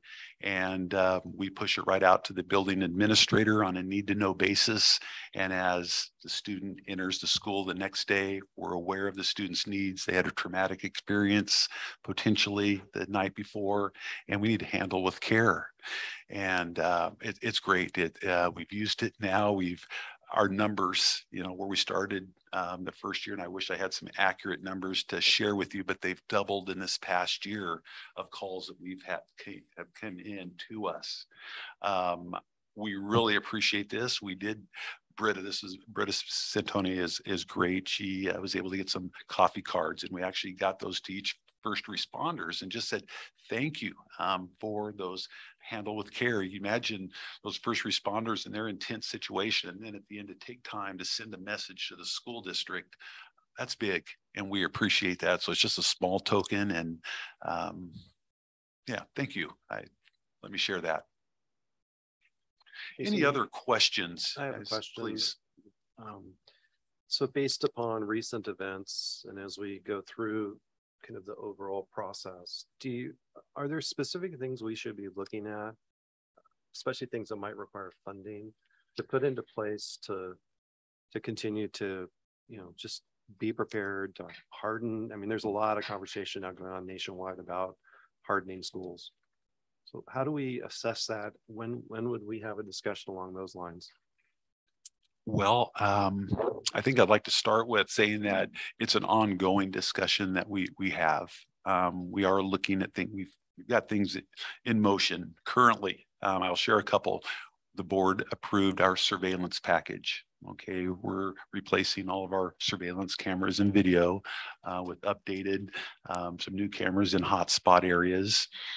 Steve, another thing that's on the table from the safety and security director is, at some point, we're going to need to go to name badges district-wide. What do we do today? I thought we had name badges. But and again, it's one of those, we need to do it with fidelity and make sure everybody's doing it. And when we're walking down the hall and we see an adult that doesn't have a badge, we're asking them, can we help you? What are you doing here? So yeah, if you're coming in our house, you need to have a badge, and everybody needs to do it, Steve. So it's one of those where I think if we're going to put some of these in place, we make a commitment, we're going to do it, we're going to go with it. We have a plan. If a staff shows up and they forget their badge one day, they have a place to go and get another one, and we're on with it. So most private sectors do have badges to get in and out. I work with Brian Weatherly, our maintenance director. Reese is doing some great work for us right now. They're the surveillance and video contracting. We're looking at electronic entry, some intercom systems for the front door. So again, the buttons pushed, the communications made, pictures taken. And it takes our administrative assistant from going to that front door and answering it before they know who it is and what the issue is. So we're looking at several things like that we can do. Again, Monmouth Elementary School, I just have a hard time not bringing that up as a Monmouth Elementary School student. And that was built as a neighborhood school, and you could enter it from any direction that you want and walk right into your classroom. With the breezeways and the California model, and at this point it is concerning, and you can get to the campus a few different ways, and we're in discussion on what we can do to tighten down the security at those building sites like MES. So I named a few there, Steve. I think that the wheels are always spinning, you know, and it's nice to get something. I feel like the surveillance and the video package was something that we've done. We're moving forward. I feel like the name tags is something that we can talk about and move forward with. Yeah, I feel like we're moving forward. I mean, that's an operational. It is, topic, absolutely. And I hope I didn't get in trouble bringing that up. But no, I think again, my 2 cents is, yeah, I mean, it's easy. It's a policy discussion too, though, I think. correct. I think that, again, we have community that sees this very different. We have community members that want us to open all doors, keep things open, and we have community members that are leaning more towards the direction of having more safety and security within the buildings. My first couple of years here, because I went around and were able to get into doors, and we made some changes, and some of our community members are not in agreement with that. They want our buildings to be open and anybody to come in. Those days are over. And again, I think the leadership of Director Clark and what he's doing with not only the district team, but with the building teams are continuing to move that forward.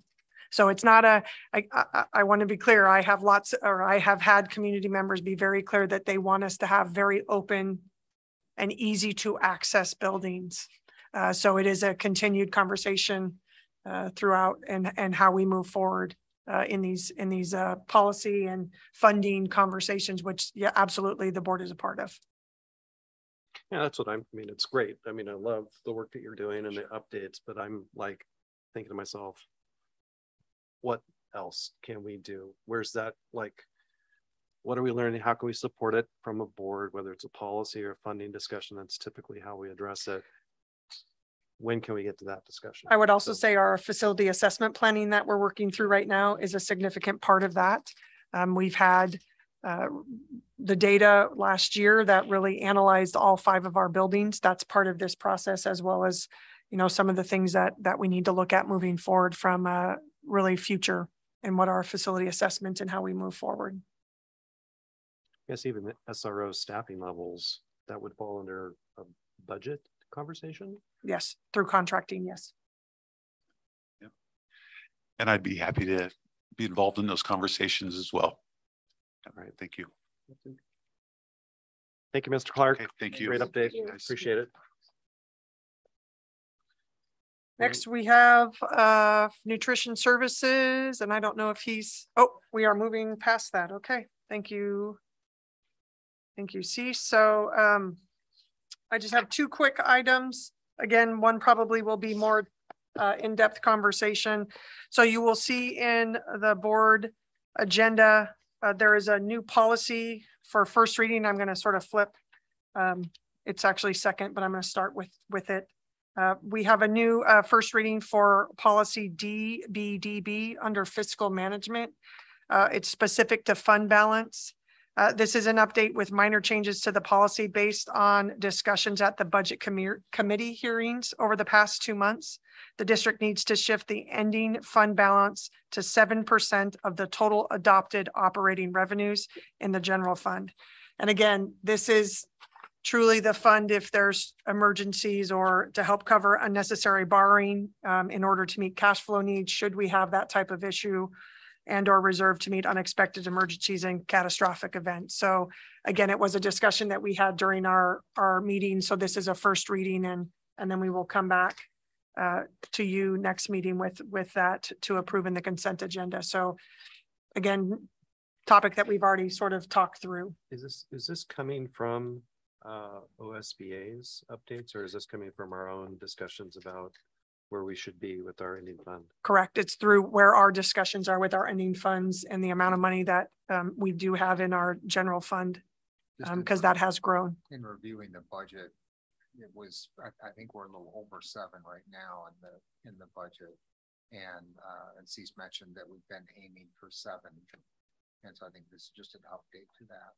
And then it's worth noting that's at least, so we can go above that. Like we should, but seemed like it was a good time to get the policy closer to what we're actually doing.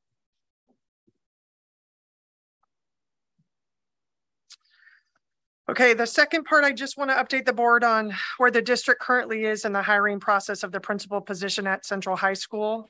Over the past few weeks, the district office has been meeting with has met with department chairs and classified leadership of the high school and a small group of representatives from the high school.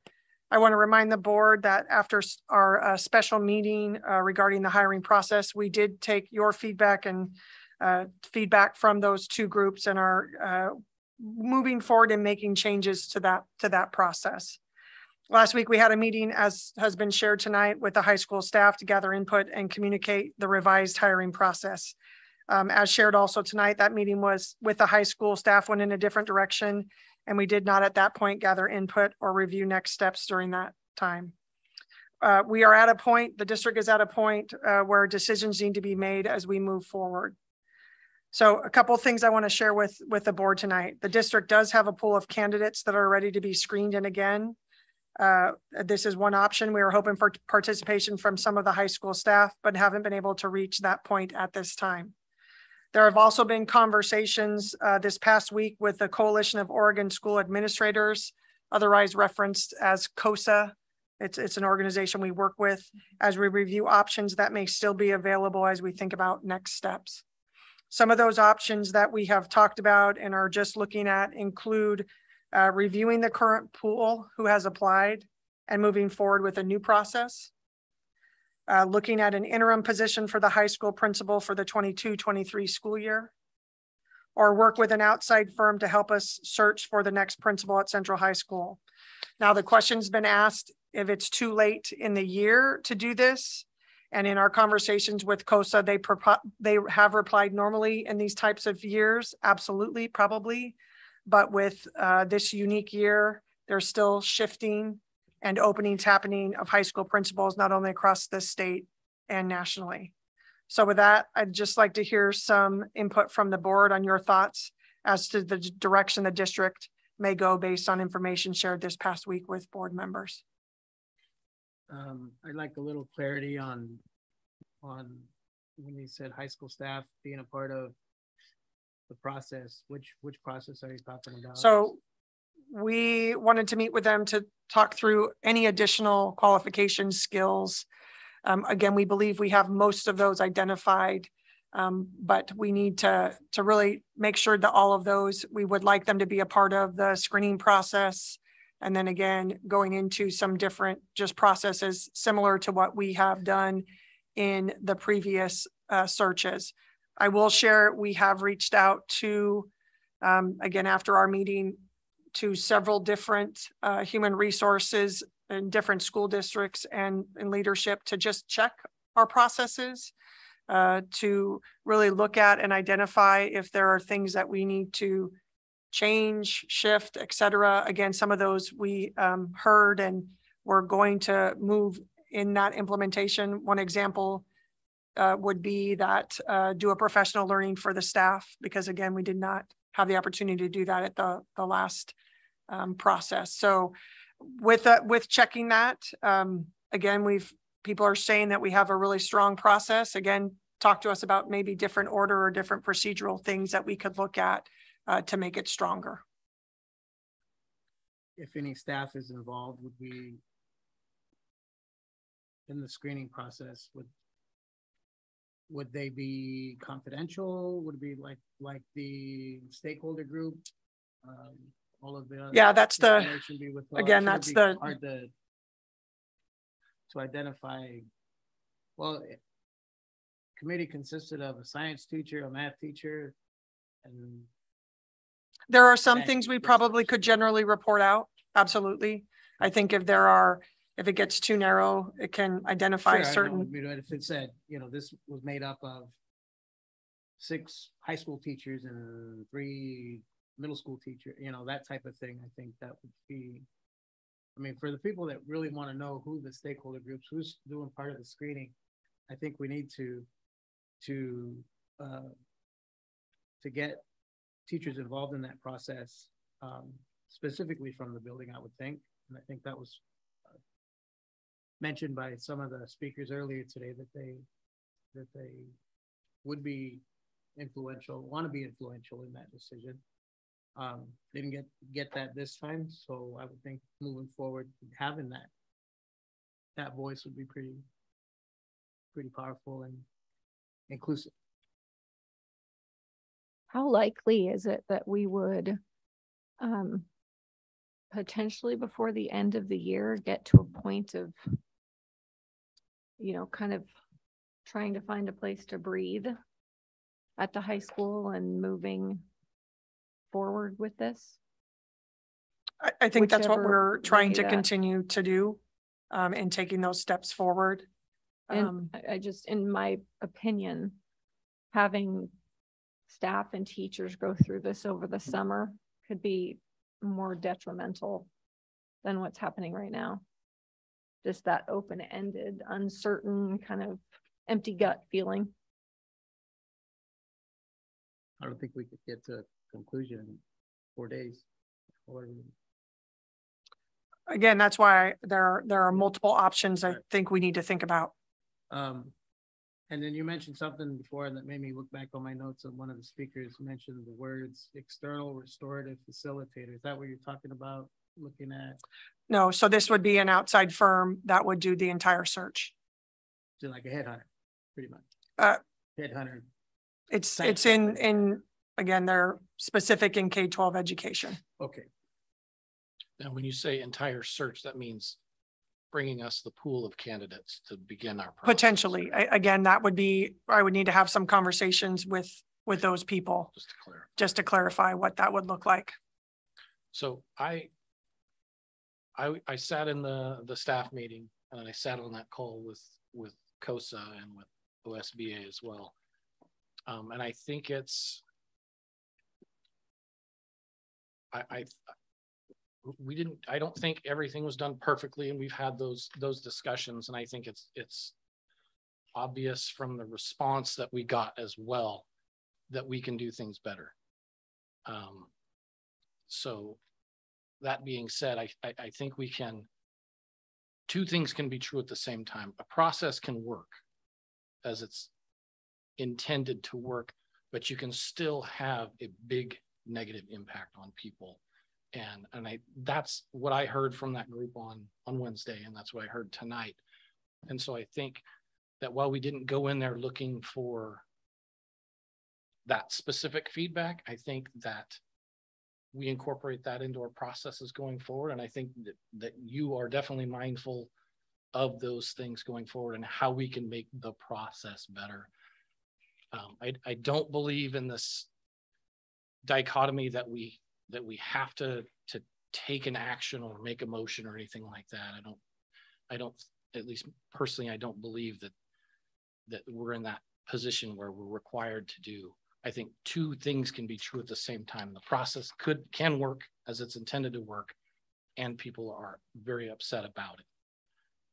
So I agree with Darcy in the fact that I think we need to move forward. I would be in support of hiring an outside firm to get the best pool of qualified candidates we can, the largest pool to select from, and begin that process so we can bring stability. And that was one of the underlying threads I heard throughout that whole meeting.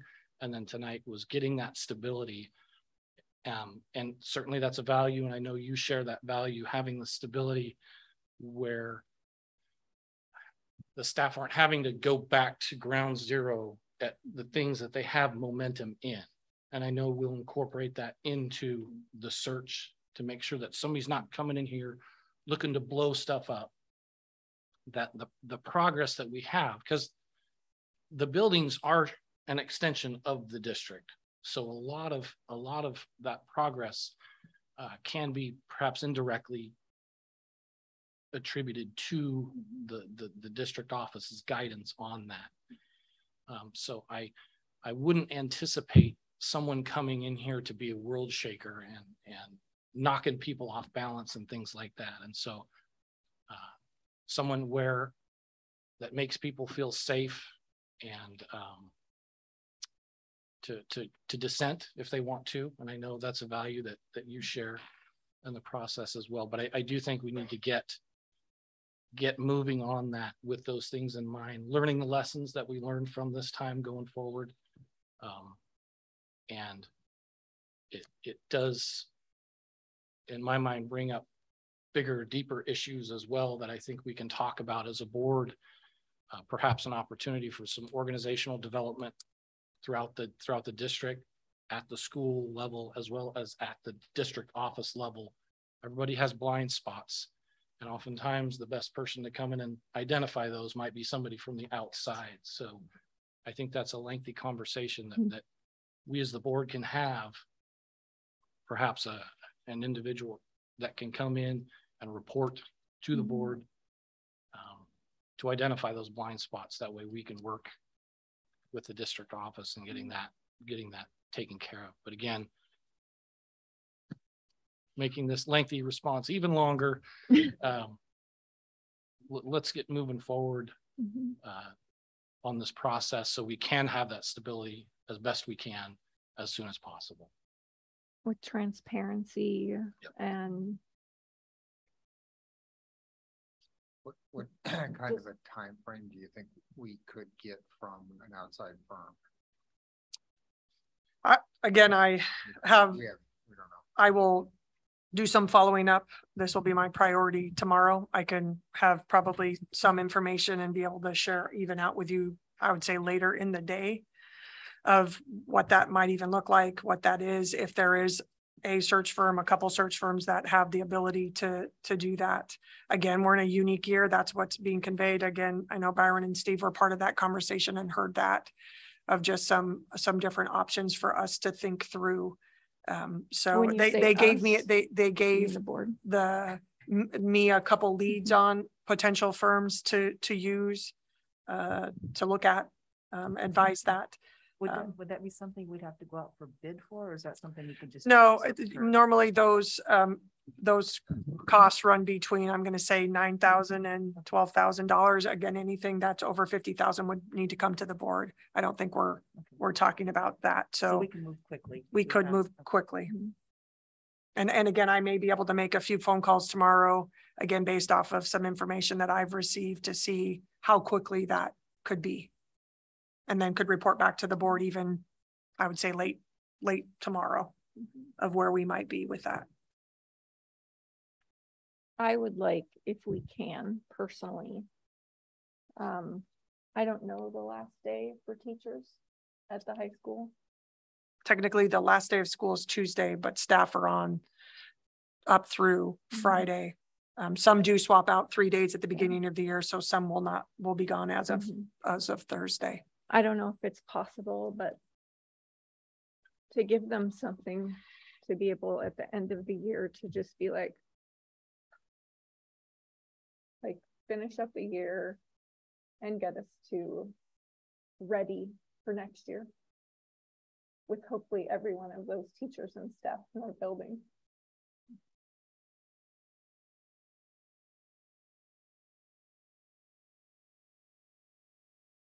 Just kind of back to the earlier comment about the restorative coordinator. I don't know if that's the right word, but it seems like in looking at the whole thing, the wound has been created. We can't undo that. And I think we should invest in helping that heal as best we can. And so I would certainly vote in favor of pursuing that as well. Absolutely. At the same time. If I'll do some follow-up. I'll do some follow-up with the leadership at the high school that is responsible for that. So long, I mean, you also have, you said you had some pool candidates already. I would think that they would be also looked at by the whatever. Yeah, that's going to be part of our conversation of where does that tie in? You know, does that get absorbed in the process? Again, I don't have all those answers right now, but I will. That's one of the key questions I would ask of where does that pool stand in that process with if we end up going in that direction. Well, that's the direction I prefer to go in, is the outside hire to get the. I do too.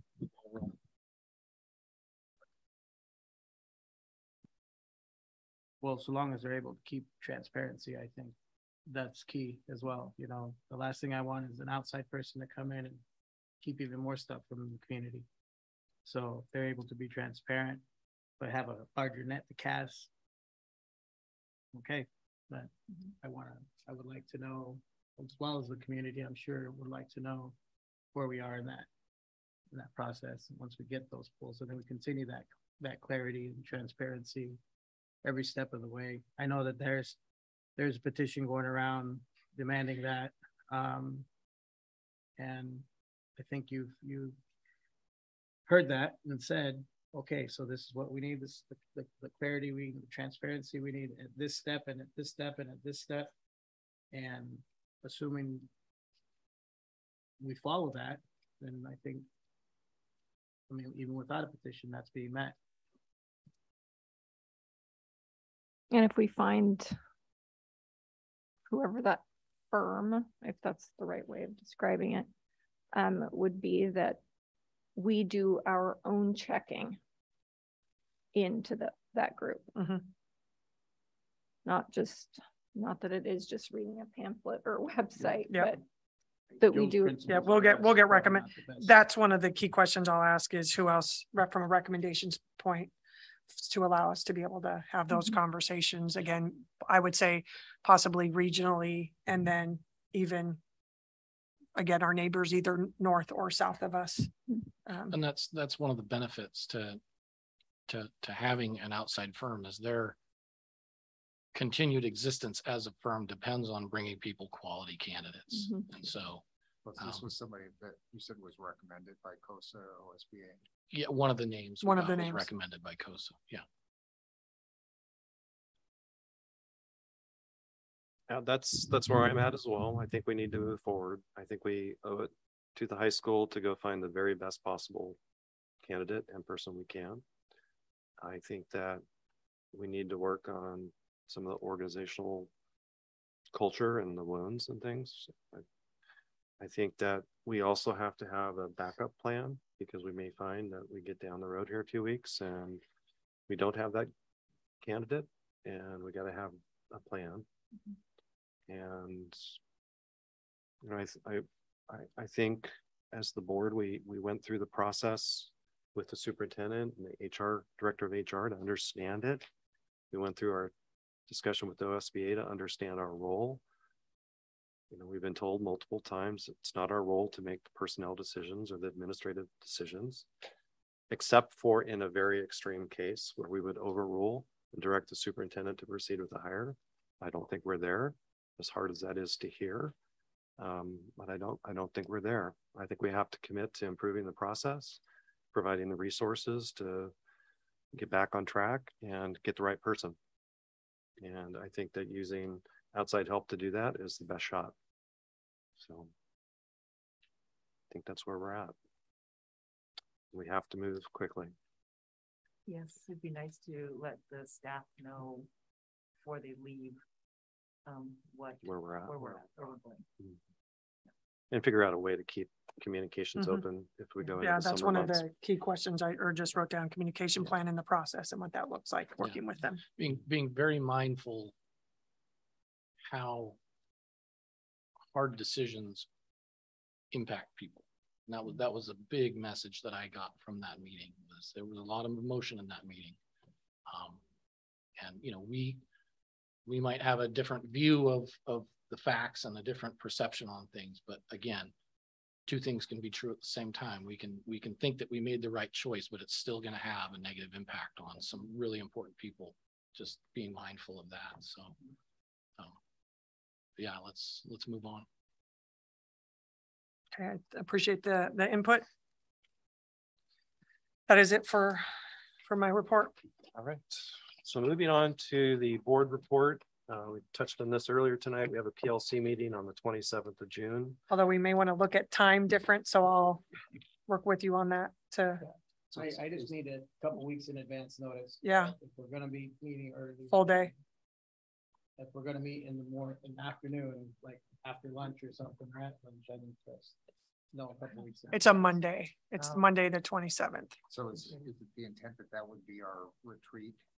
One of them, yes, our June retreat, and then the next one would be in August, which will, Like an all day thing?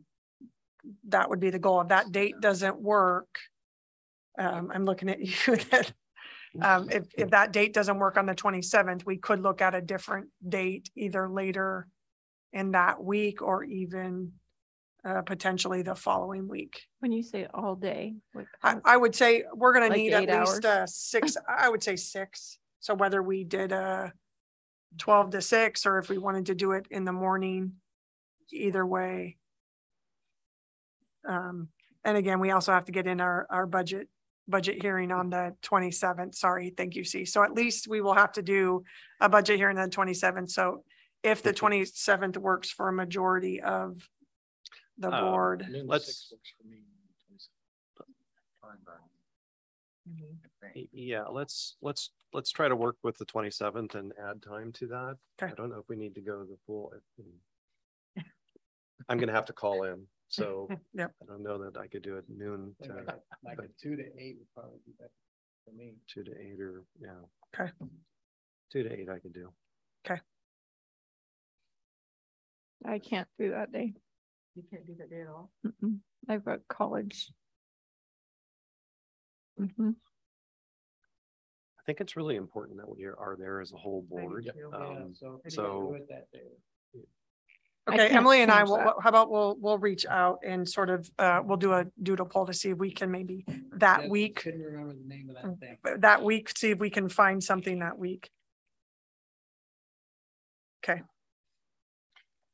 Okay, the other one topic I wanted to just mention is there is a complaint that I've been working on with Jeannie Scott, and I'm trying to get it to the point where it's actually specific complaints that we can actually respond through the complaint process.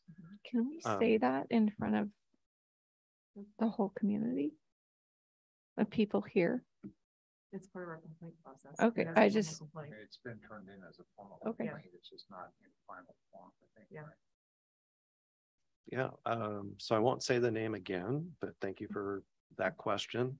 So the reason I wanted to bring it up is because it's a little complicated because it came in as a combo kind of complaint.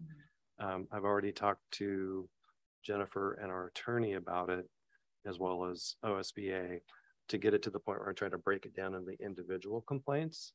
And most likely the next step is to take now what I have is the individual complaints and run that through Brian Hungerford. Everybody go and double check your complaint process though, KLAR, to look at the timeframes and exactly what happens if it's a complaint against the board or a complaint against the superintendent. It does vary a little bit, but I will keep you posted when I hear back from Brian. There's the possibility of doing public hearings, but that you get into that when you have a viable complaint and you really need additional input. So I'm not there yet. I need to defer to Brian and his feedback on that, and as well as probably talk to the vice chair. So I just wanted you to know that I'm taking that seriously and doing my best to try to work through that quickly. Any questions about that? Okay, that brings us to our consent agenda. It's a standard consent agenda with the approval of minutes, personnel recommendations, finance report. Do I have a motion to approve the consent agenda? So moved. Is it every part of the consent agenda? Mm-hmm. You want to take something out of it? Well, in reading this, it says prior to voting on consent agenda, any board member may also request clarification about consent agenda items without moving them off the business section of the agenda. So I just want to touch on the personnel recommendations, if I'm able to. We can do it a couple of ways. We can pull it off as a separate topic, or we can talk about it as a part of discussing the motion. So we could do a motion and then have a discussion. Okay, I'd like to discuss it on the motion. I don't need to take it off. But I just okay. Think that... So I think I heard Dawn, you made the motion. Second. Peggy, you seconded. So now, but it's time for discussion. Yeah, well, it was brought up by one of the speakers in the beginning, just about the hiring process on in ACEs on how that came about. I just don't, and it didn't set well with me at first, and I think they're both fine candidates. I think they're where they need to be, but bringing up, I think she brought up, it said that it wasn't posted. I think that could be another lesson that we learn, and that making it a formal post, a formal position, it would be in our best interest to be inclusive and to be equitable, to have done something like that, rather than just find positions for them. And again, it's nothing against the No, candidates. the And policy I gives met me them the both. ability to do that. So again, but I hear you, Right. and continue to take feedback and reflect on those pieces as we move forward. Sure. Thank you, Vidal. Good feedback. Any other comments? All in favor of passing the consent agenda, please raise your right hand. So wait a second. Sorry. So I have 4, all against. So motion passes 4-2. That brings us to our business agenda. So first up is the superintendent evaluation. I am going to read into the record this evening the superintendent evaluation for the 21-22 school year. This is as a result of feedback consolidated by the board, by myself, and an executive meeting we had earlier tonight. The Board of Directors of the Central School District 13J has completed the annual evaluation of Superintendent Cabista for the 21-22 school year. All 7 board members have served on the board for at least 1 full year and have been able to observe and be a part of the successes achieved this year. The evaluation focused on OSBA's recommended 8 professional superintendent standards and actual progress against superintendent and district goals. Regarding the 8 professional standards, we determined that Superintendent Cabista's performance was well above standard in the areas of inclusive district culture, visionary district leadership, ethics and professional norms, effective financial management, and culturally responsive instruction leadership and improvement.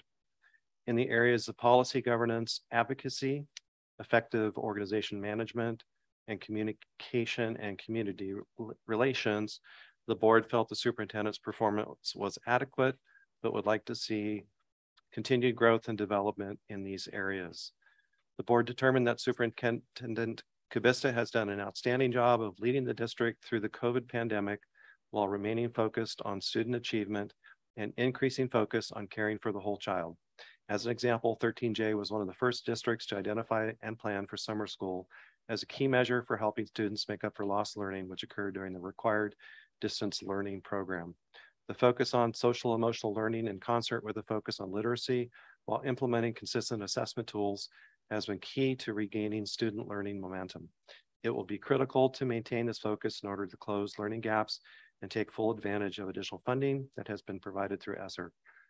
Currently, the district is facing community and staff backlash regarding the high school principal hiring process, which indicates that more work and leadership in the area of effective communication and organization culture is required.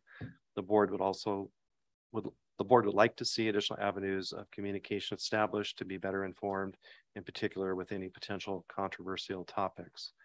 The board does wish to recognize the extraordinary effort that Superintendent Cabista put forth during the pandemic to connect across a variety of community and governmental partners, including Department of Education, our local cities, Polk County Health and Human Services, Polk County Fire, and the surrounding school districts. Superintendent Cabista engaged in the first ever collaboration with the 2 cities and the public safety community to generate a collective response to the pandemic, resulting in a Leadership and Innovation Award from the Mid-Willamette Valley Council of Governments. These partnerships were key to the planning and response of Central 13J and have led to a stronger network across these organizations, which will be helpful moving forward. Regarding leadership development, the board recommends that Superintendent Cabista continue to work on executive communication with emphasis on being concise, particularly when responding to difficult questions, and reduce the use of filler statements and words. The board will be working with Superintendent Cabista over the next several weeks to develop board, district, and superintendent goals for the 22-23 school year, aligned with and in support of our 13J strategic plan. We look forward to partnering with Superintendent Cabista as we continue to focus on Central 13J's long-term focus areas of student growth and achievement, family involvement, community partnership, and staff leadership and continuous improvement. And that is the evaluation for the past year. Do any board members want to add comments? Thank you for putting that together. And it's great to have all the board members represented in that report, which hasn't always happened. So yeah, thank you. Thank you for putting it together. Yeah, you're welcome, Peggy. And thank you again to the Superintendent Evaluation Committee, made up of Darcy, Dawn, and Jan, for the work that they did to help review the process. Okay. That brings us to election of officers for the upcoming year. So these are the board officers. We would normally do this in the July meeting, but I'm going to be out of town in July. Not that I have to be there, but I thought it'd be best if we could pull it up.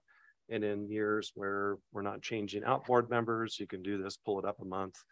That way, next month, we're hitting the ground running with the new chair and new vice chair. So the floor is open for nominations for school board chair for the 22-23 school year.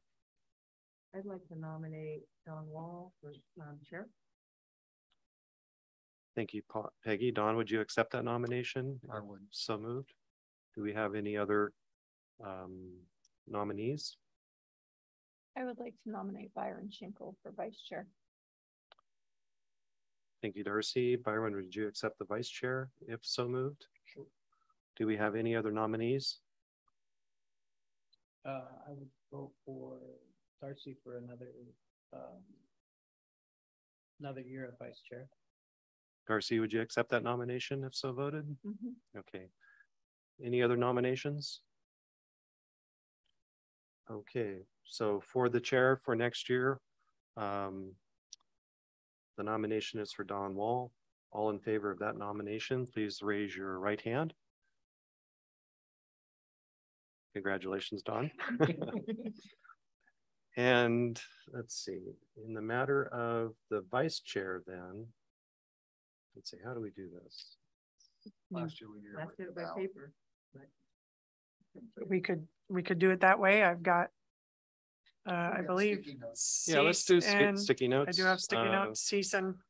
So we have two nominations, Brian or Julie two nominations for vice chair, Byron and Darcy.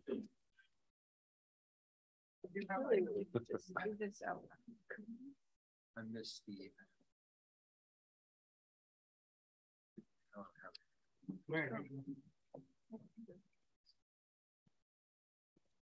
If you want to collect them, hold them, and I will give them to Cease. Since you use my pen, can't tell who voted for who.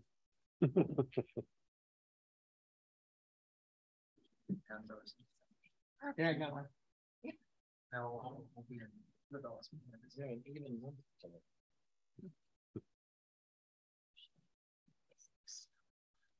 Oh my gosh, it's 9:15. Oh wait, you didn't want to fold them? Okay.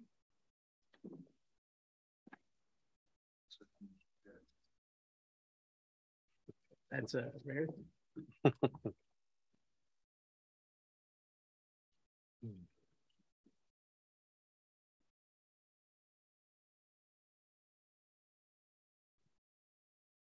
So just to clarify, my term will start with the next meeting, so you can finish this meeting. correct. Well, it started now.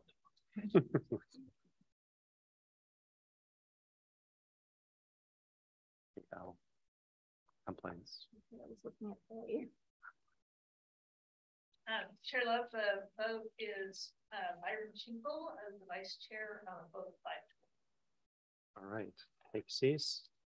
Congratulations, Byron, and Darcy, thank you for being willing to be vice chair again. And we'll continue to look for opportunities to have you involved in that capacity. Next up on our business agenda is out-of-state travel requests. And I'm just looking because I do not believe Miss Love is here. So I just wanted to make sure because so we have 2 out-of-state travels. The first one in your board packet this evening is information about an overnight out-of-state field trip request for Future Business Leaders of America and a trip to Chicago, Illinois at the end of June. This trip is for 3 Central High School students who finished at the top 3 at state and earned a spot to the FBLA National Convention. This trip funding has been covered through the Monmouth Independence Community Foundation Verna Duncan grant. So I'm going to ask for the board to move forward in approving the FBLA National Convention trip from June 28th through July 3rd of 2022. Do you have a motion? I move to approve the out-of-state travel for FBLA National finalists and for FFA to travel to the national conference. We're going to do them together? We can do them together if you want me to. I can read the Why don't second you go one. ahead and read FFA and we'll do them Also together. in your packet is an overnight out-of-state field trip request for Future Farmers of America. Nope, Right. you're okay. And a trip to Indianapolis, Indiana in October of 2022. This trip is the 2022 National Convention for up to 10 high school students, and students are currently fundraising for this trip. Again, I also asked the board to move forward with this out-of-state trip. I second. Thank you, Darcy. Any questions about those out-of-state trips? It's exciting to have kids go. Yeah. It is. All in favor, raise your right hand.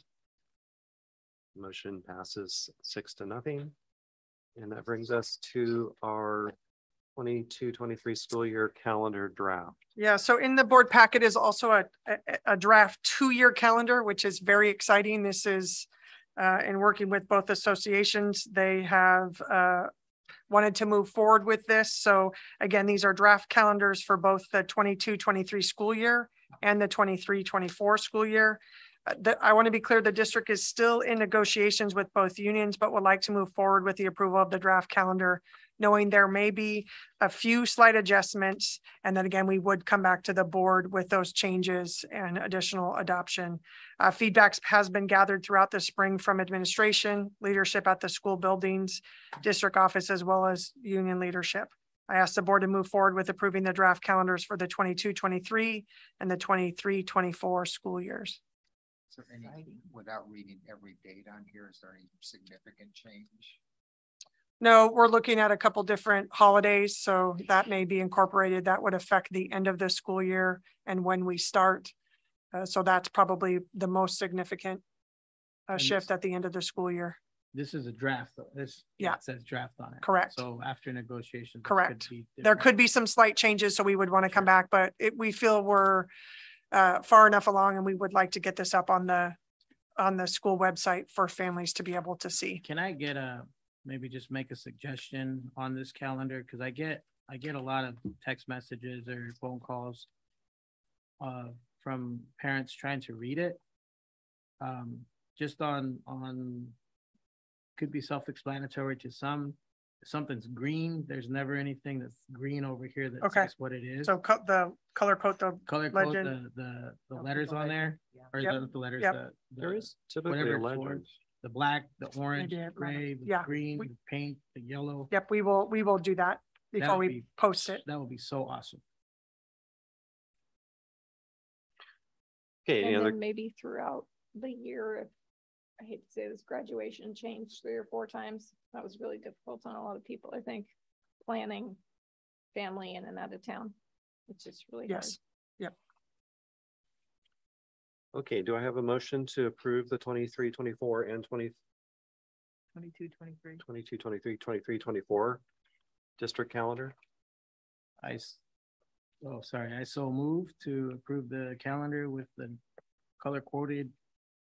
Making sense Think of it all. Is to everybody, there a second? to me especially. Thank you, Byron. Any other questions about the calendar? All in favor, please raise your right hand. Motion passes. And then next up, I am joining us to share about student fees as well as student nutrition fees. I'm going to just sort of do them both, but we're going to do them and separate is District's Finance and Operations Manager and Director, C. Scoots. Thank you. And I did want to give one shout out. The FBLA applied for a grant from the Monmouth Independence Community Foundation's Verna Duncan Ambassadors of Excellence Award. And that is a new grant that was founded when Verna Duncan passed away. And it is designed specifically for students who are recognized in some kind of competition and need to travel and to really represent our community, but don't have months to fundraise because they don't know. And the Monmouth Independence Community Foundation is funding up to $2,200 in travel costs for each of those 3 students. Cool. So that they are able to attend. And we're really, really excited about that and that inaugural award from that fund. So since we my 5th grade teacher not only lost Verna, but have lost Don Duncan recently, it's their legacy. This is a great honor to be able to give this award. And I thanked the family on behalf of the school district at Don's memorial service 2 weeks ago. So. Now, student fee. In your packet is a document that shows the student fee schedule that is currently in effect with suggested changes. The historically, the district has charged a minimal fee, sort of between $10 and $25 for certain classes at Central and occasionally at Talmadge that require extra supplies and materials and that generally result in products the students can take home for personal use. In reviewing state guidelines, some of these fees may be in conflict with that. And we also know that those fees can pose a barrier.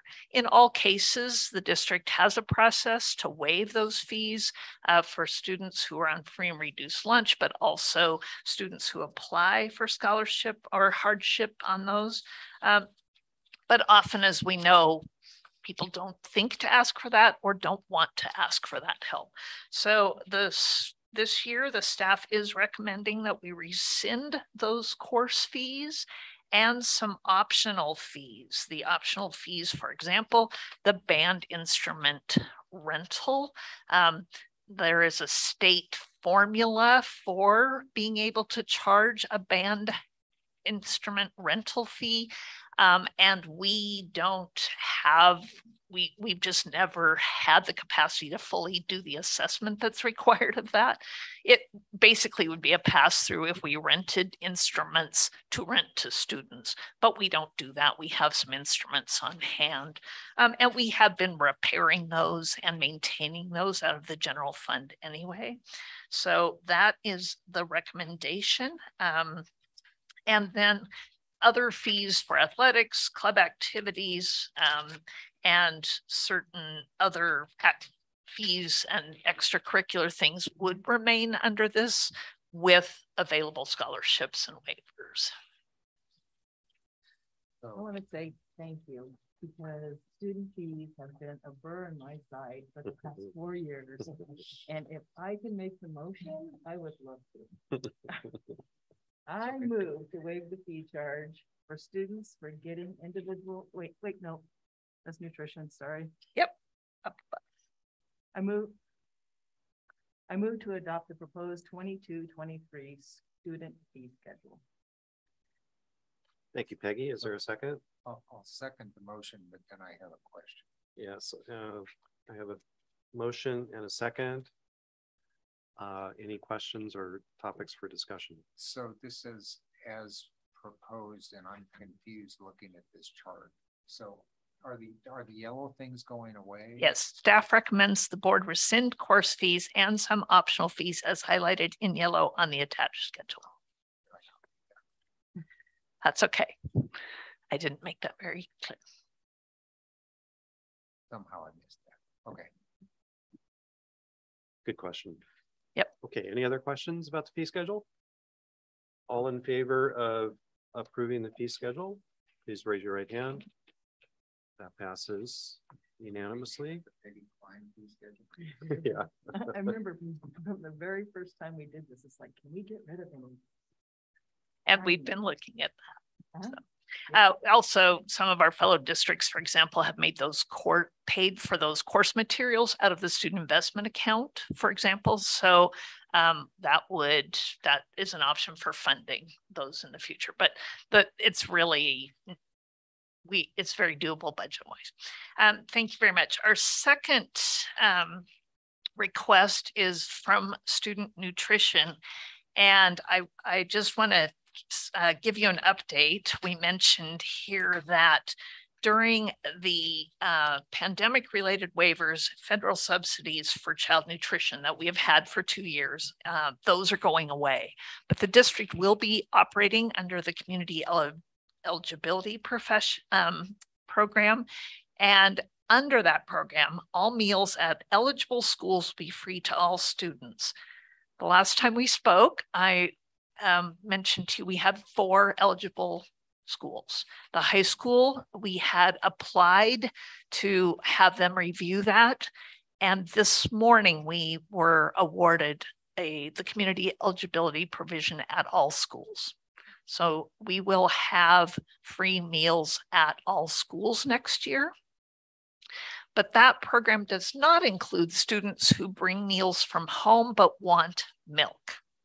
So rather than have a fee just for milk for students who bring their meals from home, my side comment about agricultural subsidies in this country, the food service director and I would like to ask that that milk fee be waived. We don't have to return our cashiers to the buildings who took care of that. We don't have the cash handling issues just for milk. And there is one correction I have to make in your report.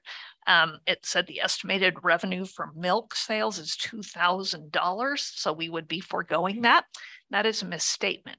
That's the cost of milk. Revenue was $3,500. So that margin really is only about $1,500 in a typical year. And that's what we would be foregoing by waiving the milk with individual purchase fee. Thank you, Stace. Do I have a motion to, well, as presented in your board package?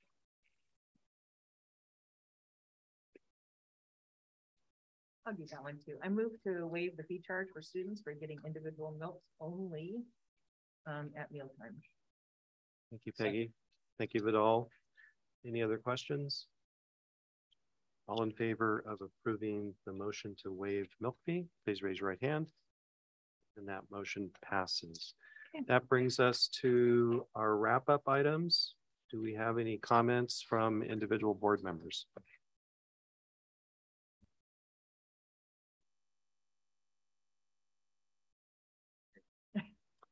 I would, Steve, I'd just like to thank you for your service over this past year as chair, and for working with Dawn, and just really appreciate all the extra time and effort and stress it causes in your life, I'm sure. So thank you. Thank you, Brian. Yeah. I was going to say the same to both you and to Darcy. Yeah. For taking that time. I want to thank everybody else for not nominating me for any of those. Not yet. Yeah, I'm not ready for that quite yet. So thank you to everybody. And I want to thank the folks that stuck around for such a long meeting, and for all the speakers that came in and shared. I think it's probably what Darcy and Byron experienced at the school meeting. I was very moved by a lot of the speeches, and I am looking forward to moving forward with the staff involved in the future selections in some factor. Thank you, Vidal. I do have a comment prepared for tonight, both for my colleagues here and the folks that stuck around. Hope others can hear this as well. So I'd like to take this opportunity to thank the board and the superintendent for your support over the past 3 years as I've served as board chair. And I also want to thank Darcy for her service as vice chair and the many conversations we've had over the past year about leadership and boardsmanship. I think we've both grown as a result of those conversations and through our willingness to listen and learn from each other. So thank you, Darcy. I'd also like to share with the entire district that I'm disheartened by the current situation at the high school. It seems all too familiar to me. As with most organizational conflict, there are a number of contributing factors and a variety of points of view. There is also a tendency to create adversaries and apply pressure as a means to resolve conflict. We tend to make assumptions and jump to conclusions about each other as we search for answers. And often this can lead to finger pointing and a general environment where we don't take the time to appreciate one another's point of view and what we can each contribute to moving forward. Making decisions as a result of pressure tactics rarely, if ever, ends well. As a reminder, and this may be hard to see in this moment, everyone that has an interest in this situation is involved in one shape or another because we care about our community and our future generations. There is common ground to be found. I do believe that developing staff and promoting from within an organization is good for the overall culture and well-being of an organization. It's best done with an intentional effort of mentoring and performing in different roles and stretch assignments. Passing over an internal candidate must be handled with dignity and careful consideration. There are some things that can be learned from what has occurred over the past 2 months, and I know that our superintendent is committed to making those changes. So we need to move forward and find some steps, several of which we touched on tonight, that will allow us to listen, learn, adjust, and work together as a team. That is the example that I hope we can set for our students.